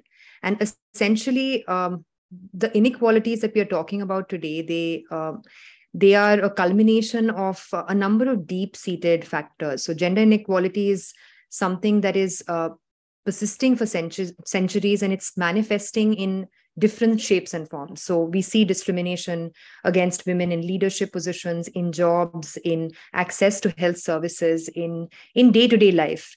And the fact that we have normalized the challenges that women face in day-to-day life, even in the most I would say progressive work environments, the fact that it is understandable that a woman has the responsibility to take care of a child, has caregiving burden at home, but is supposed to serve the same kind of hours, is supposed to basically navigate the system with the same kind of setup as men do. It reflects an inherent lack of understanding that we have for how women's responsibilities on a day-to-day basis are different. And I personally feel that I've been very lucky. I'm a scientist by education, and now I'm working in this policy space. But I do acknowledge and respect the fact that there is an army of people in my life, in my personal life, who are making this happen, who are making it possible for me to work the way I want, whether it is my husband or my parents or, extended family. And that kind of support system is something that every woman is not really blessed with. The second thing that I would like to talk about is, there were Shagun and Aisha and others, they talked about the self-limiting beliefs that women have. Well, it also stems from the fact that when you're navigating something that very few women have, when you see very few women having achieved, actually having reached a leadership position, you automatically start doubting yourself and thinking that if so few women could, then will I be able to really navigate the system? And there are subtle hints at, I think you talked about it earlier. It's very normal to ask a woman when she's planning to have kids, whether she's married, how old is the child? And these are all, discussions which are very, very normal, but we're not really having them with our male colleagues. So there is this unsaid burden that we are putting on women on a day-to-day basis. I also want to flag the fact that, India has one of the lowest female workforce participations in the world. And there is a reason behind that, because we are, as a society, we are not really conditioning our women to work, to really have purpose in life. Most women in a country like India are working because they need to work. And in fact, if you look at data from the National Family Health Survey, the last round, you'll see that actually women's labor force participation, it declines with increase in wealth quintile. So the richer a woman is, the richer family a woman belongs to, there is this perceived notion that she doesn't need to work. And that is a mindset that we really need to fight, because how are we going to get women to become leaders of tomorrow if we fundamentally don't instill in them this thought that you need to work to have a purpose in life? So I'd like to stop with that. So I think extremely well articulated that the mindset needs a change, that they need to have a purpose. And you so correctly said that this is ingrained in many people's brain, and right from the beginning, as I was also explaining with that example from childhood, perceptions that if they need not to work, why they should work. So this kind of change is very much needed. And with this, so these stereotyping needs a break, and we need to work on several multi-pronged approach and multi-pronged manner to break these barriers. So I will also now take on board Miss Swati Pandey. So Swati, you are doing phenomenal work. So you are a leader in your field, as well as you are supporting underprivileged women. So I want to hear from you. While you were doing to support these underprivileged sector of women, there must be a lot of challenges you must have faced.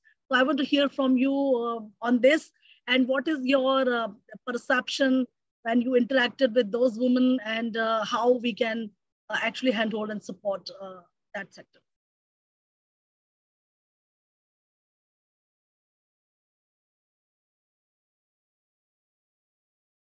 Swati, can you hear us?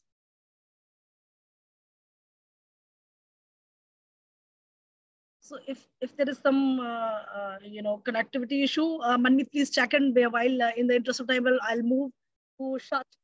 So Shachi, you want to give some tips, on how women leader should navigate and network with other colleagues, and about mentorship issues as well, and how you want to suggest other fellow colleagues from your journey.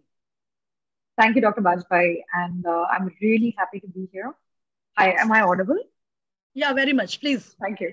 Really happy to be here, and can I just also applaud you on a great attempt at pronouncing my name, because that's usually where everybody stumbles whenever I join a panel. So thank you for saying Shachi right.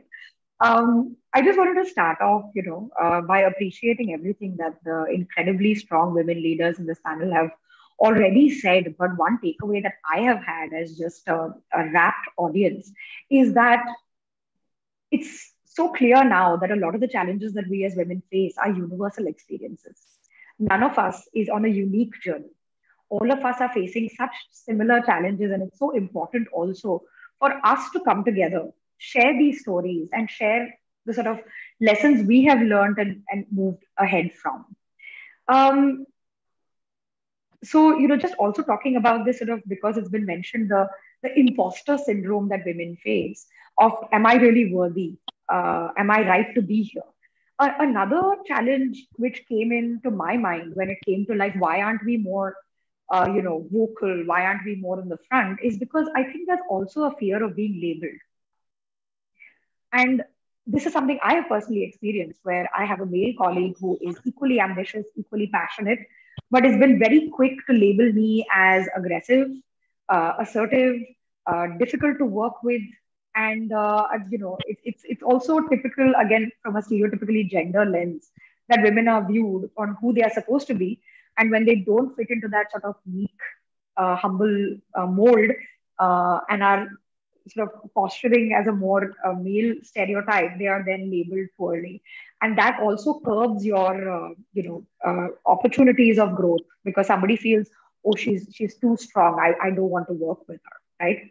That was one thing that I wanted to sort of also highlight, that is definitely a challenge that we face. And it is then coming down to changing institutional mindsets on how we need to appreciate confident women. We need to celebrate confident women and not label them as difficult. The second was, whereas we might attempt to be very proactive in creating a network, like one of the panelists mentioned, it's so important to have that mentorship and peer network, and like a senior person who's advocating for you. I think another sort of piece that comes in for women especially is finding that very fine balance. Because, when you are creating your network, you're not creating it only with other women leaders. You're creating a network which is, irrespective of gender, and you don't want to be misinterpreted. So the way we go about our approach to creating friendships and networks, again, is a very delicate balance to come across as professional and yet still maintain, a great working relationship and a great professional conversation. Because, men all join a WhatsApp group. Men can go out drinking. Men can take trips together. And suddenly everybody is one big family and everybody is, bhai, bhai, bhai. And then you're not really privy to that circle. You can't break into that circle of them sharing information and getting to know each other and supporting each other. And then, you have to find your own unique way of ensuring that you create and maintain those relationships within what you want your network to be, which includes men and women. Another part that, again, a lot of people I'm sure do face is that you might have been hired because of your technical skills and your managerial skills, but they come into doubt because you do get told that, oh, you're just here to fill a quota. You're just a diversity hire. इतने % औरतों को recruit करना था इसलिए तुम्हें कर लिया. And then you have to work that much harder to, prove yourself and say, no, I deserve to be here. And finally, we have to realize that the sort of stereotyping of gender is not only harmful to women, it's also harmful to men. Because it's also affecting the way they make their professional and career decisions. It's affecting the way they mature emotionally. Do they create empathy? Do they lean on each other emotionally? Like, I have a support group of women who really build me up. And I genuinely believe that nobody cheers you like your group of women. Nobody encourages you like your group of women. But do men have that opportunity? Do men have the opportunity of being completely vulnerable? Do men have the chance of saying, you know what, maybe a professional life is not for me. I want to be a homemaker. I want to be a teacher. I want to be a cook. I want to be a dancer. And us stereotyping across the board is also harmful across the board. And then finally, I just wanted to say, I think it's important for us to sit back and just brush off the labels. People are going to think what they want to think. If we are going to spend a lot of our mental energy focused on their thinking, as opposed to our intentionality, which is what is driven, right? How someone perceives you is up to you. It's in your hands. So be present, be intentional, be visible, be confident. If anyone has to label you, they will. They are wasting their time. You keep doing your work, keep being heard, and ensure you're there, front and center, proving that you deserve to be there. Thank you. Back to you.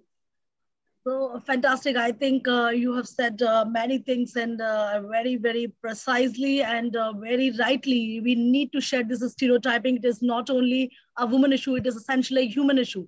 And if we actually can somewhat, I understand that it cannot go drastically immediately, but if we start taking those infantile steps also today, and if we actually, all of us, men, women put together, if we are convinced in our minds that this stereotyping is actually bad for everyone and society per se as a whole, then we can perhaps move on this orbit and can be much more neutral. We don't want extra privileges, but we want really to be seen as neutral. As you rightly said, this quota issue, again, I want to give an example of our own survey. So one of the men, because they are the men who are also responding to this gender climate survey in oncology in India. So he said very loud and, emphatically that, women, they want to take best of the both worlds. They want to say that we are skillful and this and that, and they also want to take those extra privileges. And in counter argument, another woman said that from centuries put together, this is the underprivileged sector. So let's come on the board equally and then start competing. As you rightly said, there are different biology, there are different perception at a home, societal, every level. I will show you the COVID impact. Even with this pandemic also, women get more hampered than any other. So these are the natural barriers which we have to face all the time. So, once the board is similar for both, then perhaps stop having those kind of extra privileges till the time perhaps those extra privileges are also okay, so that this leadership should be acquired by women leaders as well. And many times, with your own efficiency, your own skills, only you get those things. But then also people perceive as that you are perhaps from that quota or diversity equation, you are getting that thing. So I think we need change in mindset. Swati, now I can see you. I think there was some connectivity issue. Yes. So I want to hear from you, your efforts towards those underprivileged women, and also from your journey, how you navigate the hurdles. Yeah, good evening, everybody. Good evening, Dr. Jyoti. It's absolutely a fantastic group of women you've got here. It's an eye-opener in many ways and a learning issue for us. Let me, I will deal with this a little differently. A social issue and a social crusader. I work in India Post, though I've been in many other departments. It's generally a department that's grappled with a branding issue. Like, what is the relevance of India Post? Is the general question among everybody. Amongst that, you're a lady in India Post. And of course, you will look into the social aspects of it. But I would also like to tell you that we in the department, we run the biggest bank in the country. We are 3 times bigger than the State Bank of India. Why this is important? Because we also do financial inclusion. And I'm sure everybody here on the board who've handled women and their financial issues know that's the big red letter area. That women, because of their not having incomes or access to incomes directly, are not the target audience for financial inclusion. Now, when a woman sits on the board, I've often asked this question, what is it that she brings to the board or brings to the table? And I mean a business board. The general answer, Jyoti, comes empathy. Dr. Sachi says empathy. Like, I agree with you. In fact, Dr. Sachi, I think you resonated and you actually took away all my words. So I have to redo what I want to say. But, so the question comes, she brings kindness, patience, empathy, diversity. The main thing that they forget is you get business. You get in the numbers. You are there because you are capable, not because somebody has put you there of large G's. We are not there about large G's. We are there because we are 1 + 1. It's the way we function is different, not the function that is different. So for me, taking up the social challenge of, opening up Kamatipura and bringing the children who have no KYC into the ambit of inclusion and DBT schemes, direct benefit transfer schemes, I was very, very, reluctant about this. Say why? The reason is that I'm a woman. The moment you handle a societal issue, you are branded. औरतें हैं, करना क्या है? काम धंधा तो इनको है नहीं. That is what is, we have actually ding-donged. I was an anthropologist in an earlier Janma, so I would say we ding-donged from a Cinderella complex to a superhuman complex. Neither were we Cinderellas then, nor are we superhumans today. Of course, please give us a break. But, that's what they've boxed us into. The real danger is not men versus women. The real danger lies in our old frontal cortex, We have boxed ourselves today, all the performers, achievers. When you say she, heroes, achievers, performers, cut the crap. Let's not use this word. We are just the other sex who are there in this new arena, trying out our capacities, our destinies, and our dreams. And that's it. We are not here as heroes. This is a term I absolutely detest. When people say you're an achiever, you're a power woman, no, nothing, nada. I'm just an ordinary person, somebody's wife, somebody's daughter, somebody's mother, and somebody's boss also. I think that's the perspective difference, Jyoti, that we need to understand, that if we were boxed to a Cinderella complex, let us not get boxed to a superwoman complex either. Leadership is also about owning up to your own, weaknesses, your foibles, and yet going along business as usual. So if it's business as usual for a man, it's business as usual for a woman in a different perspective. We have a unique perspective. They have a unique perspective. If they say they're logical, we are empathetic. But, it's eventually each of us bring what is best for our organization, our sector, or where we work. So I wouldn't want to talk more about, the societal impact, because Often we get clam. She's a lady. She won't understand business. Of course, she'll do the societal impacts. I am going to be the rebel in this gang there. We mean business. The truth is that my region, when I joined, brought in about, 220 crores of business after 3.5 years of my tenure. I topped the country in business. I've got about 600 crores last year. So this is what we bring to the table also. In a hard-hitting man's world of numbers, get in the numbers. Once you get in the numbers, you are a part of the equal gang, Not comfortable with you, but doesn't matter. Discomfort is sahi. You're part of the gang. Thank you. Absolutely. So I think, again, very well said, and very well said that, we are only another person. So stop expecting, demanding that we should behave in a superhuman, superwoman manner, multitasking, worshipping. We just want to be the way we are and accept it the way we are. Absolutely. So I think this is again breaking stereotyping and moving. I also want to hear again from you, because you worked a lot on that Kamathipura area, and these are the very underprivileged women. So if you have some important lesson learned from while you were working with them, and you want to put forward in this forum, because perhaps from here it go a long way, then please put a crisp message. The only thing I will tell you, the only thing that I will tell you, what I learned is that strength is everywhere. Please do not call them underprivileged. They just faced different circumstances in life, and they have, handled it the best way they can. But each of them is a person with equal grit and determination like us. And the truth is, today when I walked into Kamathipura, I went to save them. And I come back, they're just equal partners. It's a difficult situation. They have taken that as the profession. Do not go saving anybody. Go and augment, augment and amplify.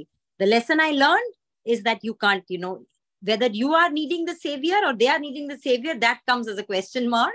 But please amplify and augment gap areas. That is the only thing I can say. Absolutely. Again, it is another profession. So another person with another profession, and definitely, we need to respect their choices and their circumstances. That is a loud and clear message. I will move to Dr. Reena Nair. So one of the very senior, very respectful manner in our oncology community. And we want to hear from you, your experience, and also, many people. I am receiving requests from many, people in their mid-career or while they are trainees, fellows, that they face a ganging up against them. And, Shachi also very clearly said that, it's difficult to be one of them when they are going out in evenings joining for drinks, and they become very close and closely supporting each other to how to break that and how to face that ganging up issues, because majority of the time while you are trying to rise the ladder, you are one, and there are several other people who are trying to validate you. Also, they're not liking a woman standing besides as a leader, or at times crossing you. So how to deal with that? And at times even people face the issue that a much less skillful, much junior person given an authoritative role or leadership role, a woman is denied of. So how to deal with those conditions? So Jyoti, thanks a lot. It's been, a real learning, and I can almost look back and kind of say what are the mistakes that I have made as I grew over the last 35 years in oncology. The medical profession, I think, has been far more supportive of the women than many other professions. And we can make that out so easily from the discussions that we have had of women in different roles across. But having said that, I like the panelists saying that it is a lot to do with us internally. And if I look back, I would say, yes, it was an internal thought that if I am seen to be aggressive, if I am seen to be noisy, if I have an opinion, if I am seen confident, then I may lose more than I may gain. And so I honestly have followed a middle path at most of the times. And to be even more honest, when I started 35 years back, on most of the forums, I would find I was the only woman who was speaking. I was the only woman on the panel. I had really nobody else around to kind of discuss these issues. And today I can not only say that, yes, I made the mistakes, and how will I improve? Not for my own self, but definitely at workplace, I feel it is my duty now to make it more safe and more friendly for the women who are there. There are people who have a little bit of problems. And again, it is my duty to be the helping hand for them. Maybe sometimes give them that little extra chance, even if I see that there is somebody else who deserves it a little more. Being a part of a women's gang, if I may call it, I must make sure that, there are people whom I stand by, and if they can benefit a little more, no harm. And when I look at the people whom I have helped, I'm kind of happy to see Jyoti where she has reached. So even if I didn't achieve, when I see Jyoti achieving, it must give me the maximum happiness that, people will break this glass ceiling at some point of time if there are other women who stand by. Most importantly, I think if we have to change, everybody has discussed that, it has to come from the society. It has to come from our homes. We have to change the way we bring up both gender of our children, not only the girls, but also the boys. We have to make sure that we, kind of instill in them that financial stability and security is more important than the rest of the things that the world may tell our daughters.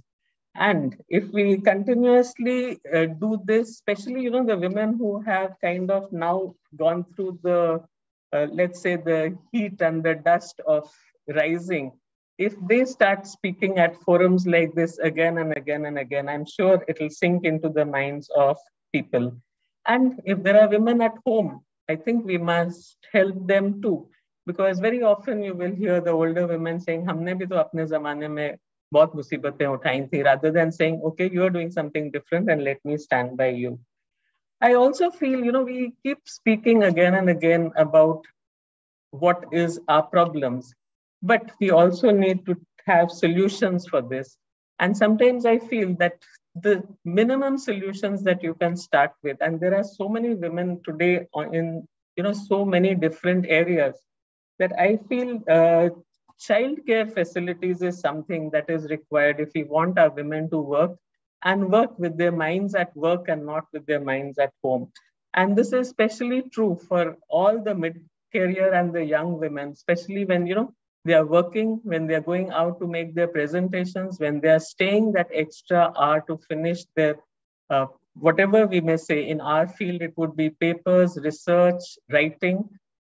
We must have something which will support these women. Everybody cannot come from a family which has a lot of support. There will be a lot of women from nuclear backgrounds, and we have to encourage them also. So I think there is a multi-pronged plan which should be there, and the older women can be a part of making sure that it happens in the community. The middle order women can help the younger women, and together we can move much further than just putting the blame on the male section of the society or putting the blame on our old thoughts. I think we have to change. So I think very nicely summarized, and there are pearls of wisdom from each one of you, and I think the audience will derive a lot of benefits if and each person is a little different, and each circumstance is also a little different. So what suits your needs best, you should gather and move forward in the sector. I would say that mentorship and sponsorship are two very, very important things. You need to learn to navigate. You need to learn to find your mentors and sponsors, and be a little outgoing in that, because this is also one of the aspect. Women are not networking as much as they wish. They are hesitant. They are not that much open, and that also hinders their progress. We need support, inclusions, collaborative efforts. Even if somebody cannot do one-to-one, there is possibility of distant mentorship, distant sponsorship. And I'm part of a few societies like ESMO, our own Indian Society of Medical and Pediatric Oncology and Immuno-Oncology Society, etc., wherein we are trying to really make an effort and a list wherein mentors and mentees, which suits each other's, and we can establish those distant links.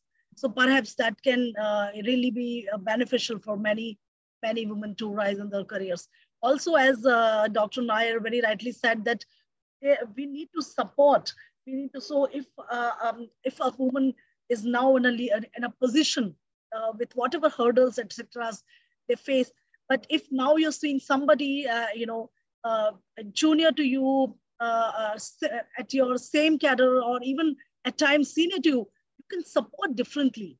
And there also comes a hurdle that at times you are in a position that man is not supporting. They are with their own peer groups and their own sectors, but is also not supporting you, and you find yourself really alone, and that path becomes more difficult. So perhaps we need to handhold a fellow woman, junior, senior, anybody. And a small example, if you got an invitation to give a talk or to write an editorial, etc., in science sector, and similar kind of opportunities in different sectors for other people, and you can't really do that for your busy schedules, then perhaps you can suggest 2 or 3 fellow women colleagues' names, so at least they will get some turf on stage. This will be a very small help, but perhaps it will be important for her career building and her visibility. So I think we should be making conscious efforts to do such things.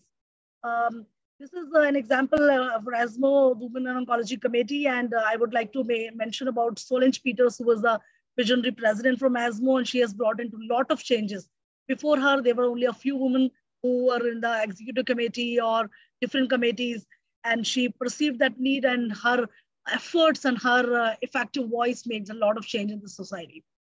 So there are several other issues also I would like to hear from Mrs. Sujata Sonic, also the same questions, about her journey, the hurdles she faced, and how she navigated in retrograde, what she wanted to do if it was given a chance that she could do differently.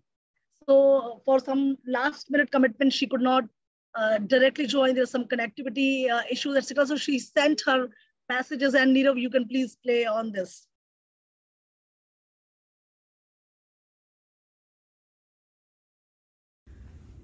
Dr. Jyoti, that's a very interesting question you've asked. And I think in general, in all spheres, women have to work hard to prove themselves, because there is an overall impression that is very generalized that women tend to take leave or will come late and leave early from the office, or they will not be prepared for a meeting, or that they could be confused, mixing up things.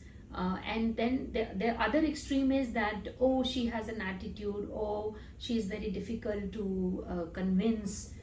Sometimes it is said that, she does not listen, and she follows her own voice, etc. So there are these stereotype images that we will often see around us, and I'm sure that in your own journey up the ladder, you may have faced something similar.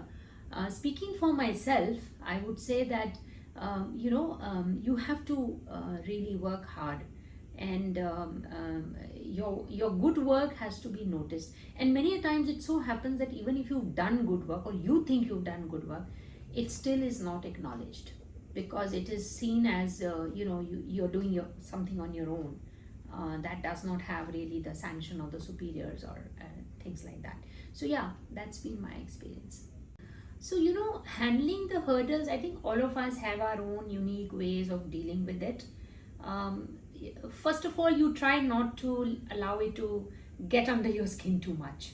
And, you have to remain very equanimous about the whole affair and try and keep doing your work. So I deal with it like this, that I get fully immersed in whatever work or duties have been assigned to me. And I try to go into the details of what can be done better in terms of the processes that we follow, or whether I can propose a new way of doing things. I also keep an open ear for feedback, listening to other voices, and trying to understand for myself whether what we are doing is the only or the best way, or if things can be improved. So I think just focusing on your work during your professional time is the best way to handle it, and that's how I've handled it. Well, what I have observed in myself is that over the years, you learn to deal with it better. I think with time comes maturity, with experience comes better understanding. You also build very good bonds within your professional network.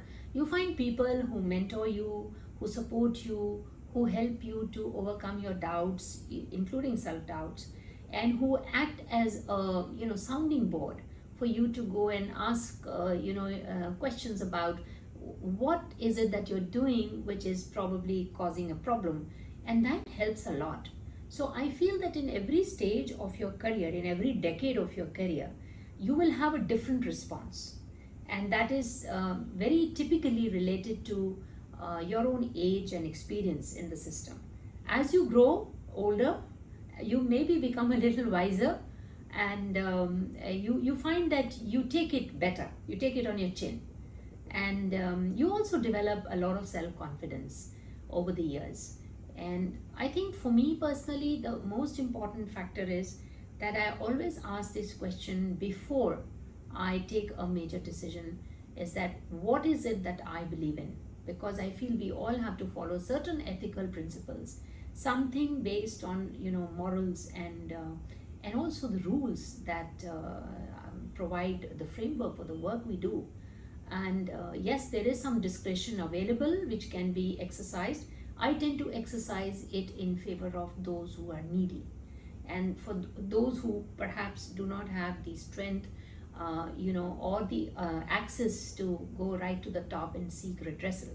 So I tend to help the most vulnerable. Aside of that, I think I take a call on how much is to be sort of let go. And most of the time, I try and do my work without any regrets. So sometimes it gets really hard. It's not easy. But you have to ask this question at the end of every decision you take, that do you feel comfortable with what you have agreed to do? And if you do, then you move on. You don't have to look back. So thank you very much. And, again, my slides, please. Madam, reshare. You need to just reshare it from where you have. Okay, so towards the end, actually. So meanwhile, I will ask my any of the panelists, do you have any burning remarks? We are towards the end. So if there is any burning remark, question, comment, you can please come. Shagun, you want to say something? No, I mean, not exactly. It was such a riveting conversation. I think everyone spoke with so much passion.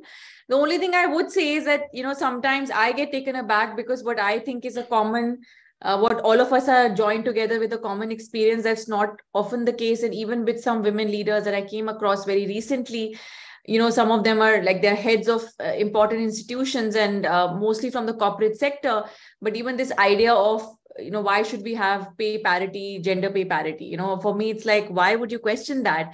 But there are these notions that, for women don't want it. Women are happy. Why are we pushing? So I think for us, it's not just to change, the thing of men, but there's a lot of sensitization. And I think we have underestimated how much we need to do even to bring people together to a common point. So I would say that, but a very, very interesting conversation. Thanks a lot, Dr. Jyoti. So thank you. Very crisp comment from each one of you. Shachi, you want to take it? So crisp comment from each one, and then we will end. Thank you, Dr. Bajpai. Just want to say thank you to everybody. It's been a fantastic conversation. And the one comment I do want to make for the young women that are watching or may watch this video is that just forget about the labels. Don't bother what anybody is saying. We put so much pressure on ourselves based on what someone else's perception is. And that should not matter to us.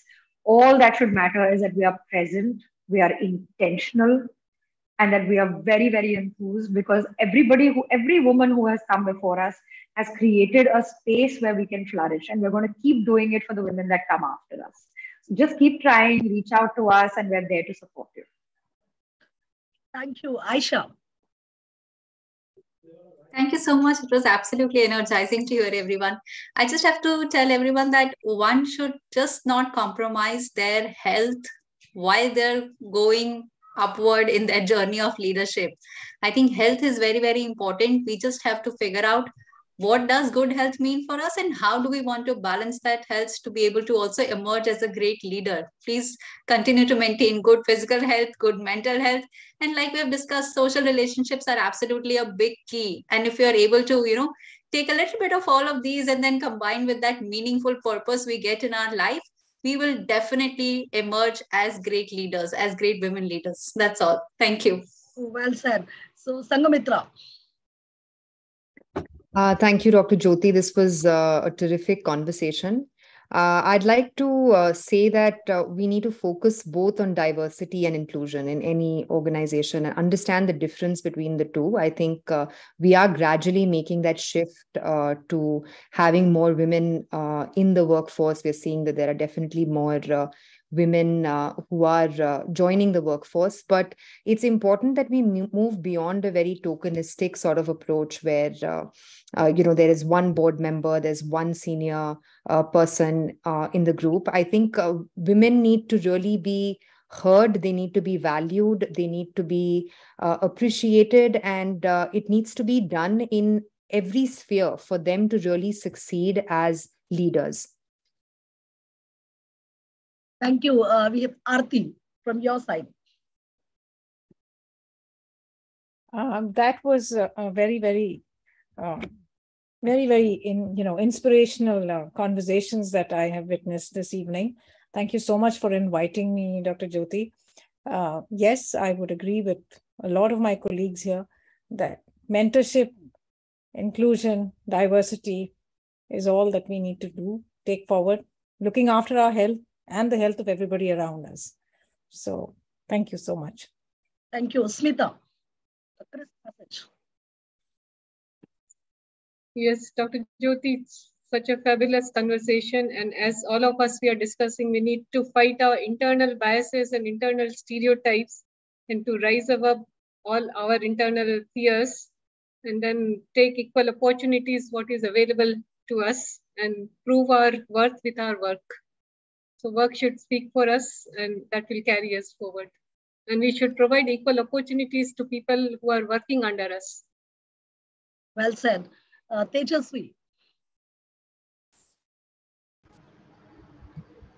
Thank you so much for this enriching discussion.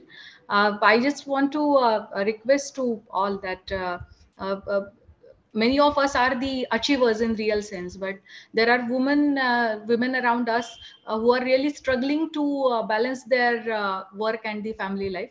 And I think one can become achiever in true sense, a successful person in the field in which she is working, only when this balance is achieved. So the ones who are struggling for achieving this balance, this hand holding by the one of us is required. So let's do it for them, and let's try to be them equally successful in the fields that they have chosen. Thank you. Thank you. Swati.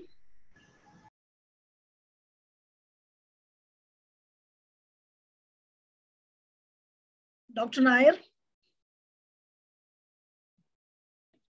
So something very nice to hear. I think I am the oldest in the group, and perhaps I have seen the maximum change that has happened. And at least in today's forum, it's so nice to see women have already achieved so much in less than a generation.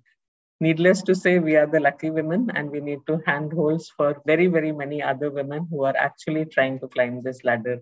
And I'm sure meetings like this, as they are kind of, the word spreads around, we will have lots of people who will come up to hold hands, take other women together, and make this place a better place. So thanks, Jyoti, again for a great interaction with so many women who have achieved so much in their lives. Thank you. And this is my last slide, my take on gender equity. It is time that we all see gender as a spectrum instead of two sets of opposing ideals. Next time you are about to call a little girl bossy, say instead she has executive leadership skills. Culture does not make people, people make culture. If it is true that the full humanity of women is not our culture, then we can and must make it our culture. Men are from earth, women are from earth, deal with it. So with this, I will really end, and I will ask Dr. Anita Ramesh, our chair, if you have any burning comment in the end, and then we can finish. Madam, Dr. Anita is not there. I think she left. Okay, fine. So I think, indeed it was,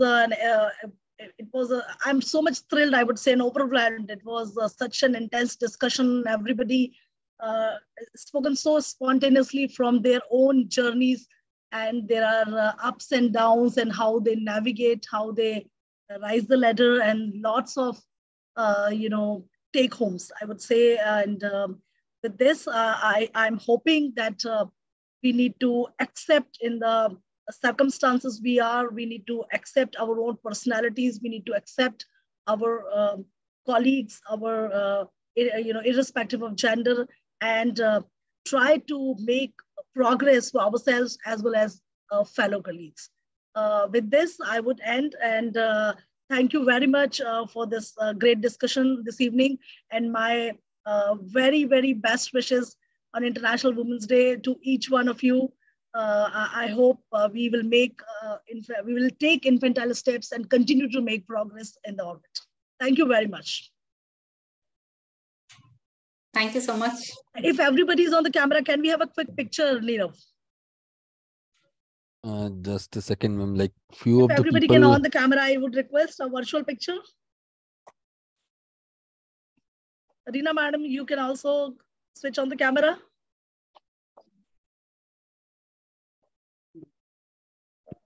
So I was a minute late. I think maybe we can have a picture of whosoever is there. Yes, ma'am. It's done. Thank you so much. Have a good evening. Yeah. Thank you. Thank you. This was really wonderful. Jyoti, it was a great evening. Thank you so much. I really like the term, our work should speak for us. Bye-bye. Bye-bye. Bye. Have a nice time. So over to Neera. Anything more is left? No, ma'am. You're given the closure. And her team for support. Thank you very much. Thank you, ma'am. Thank you.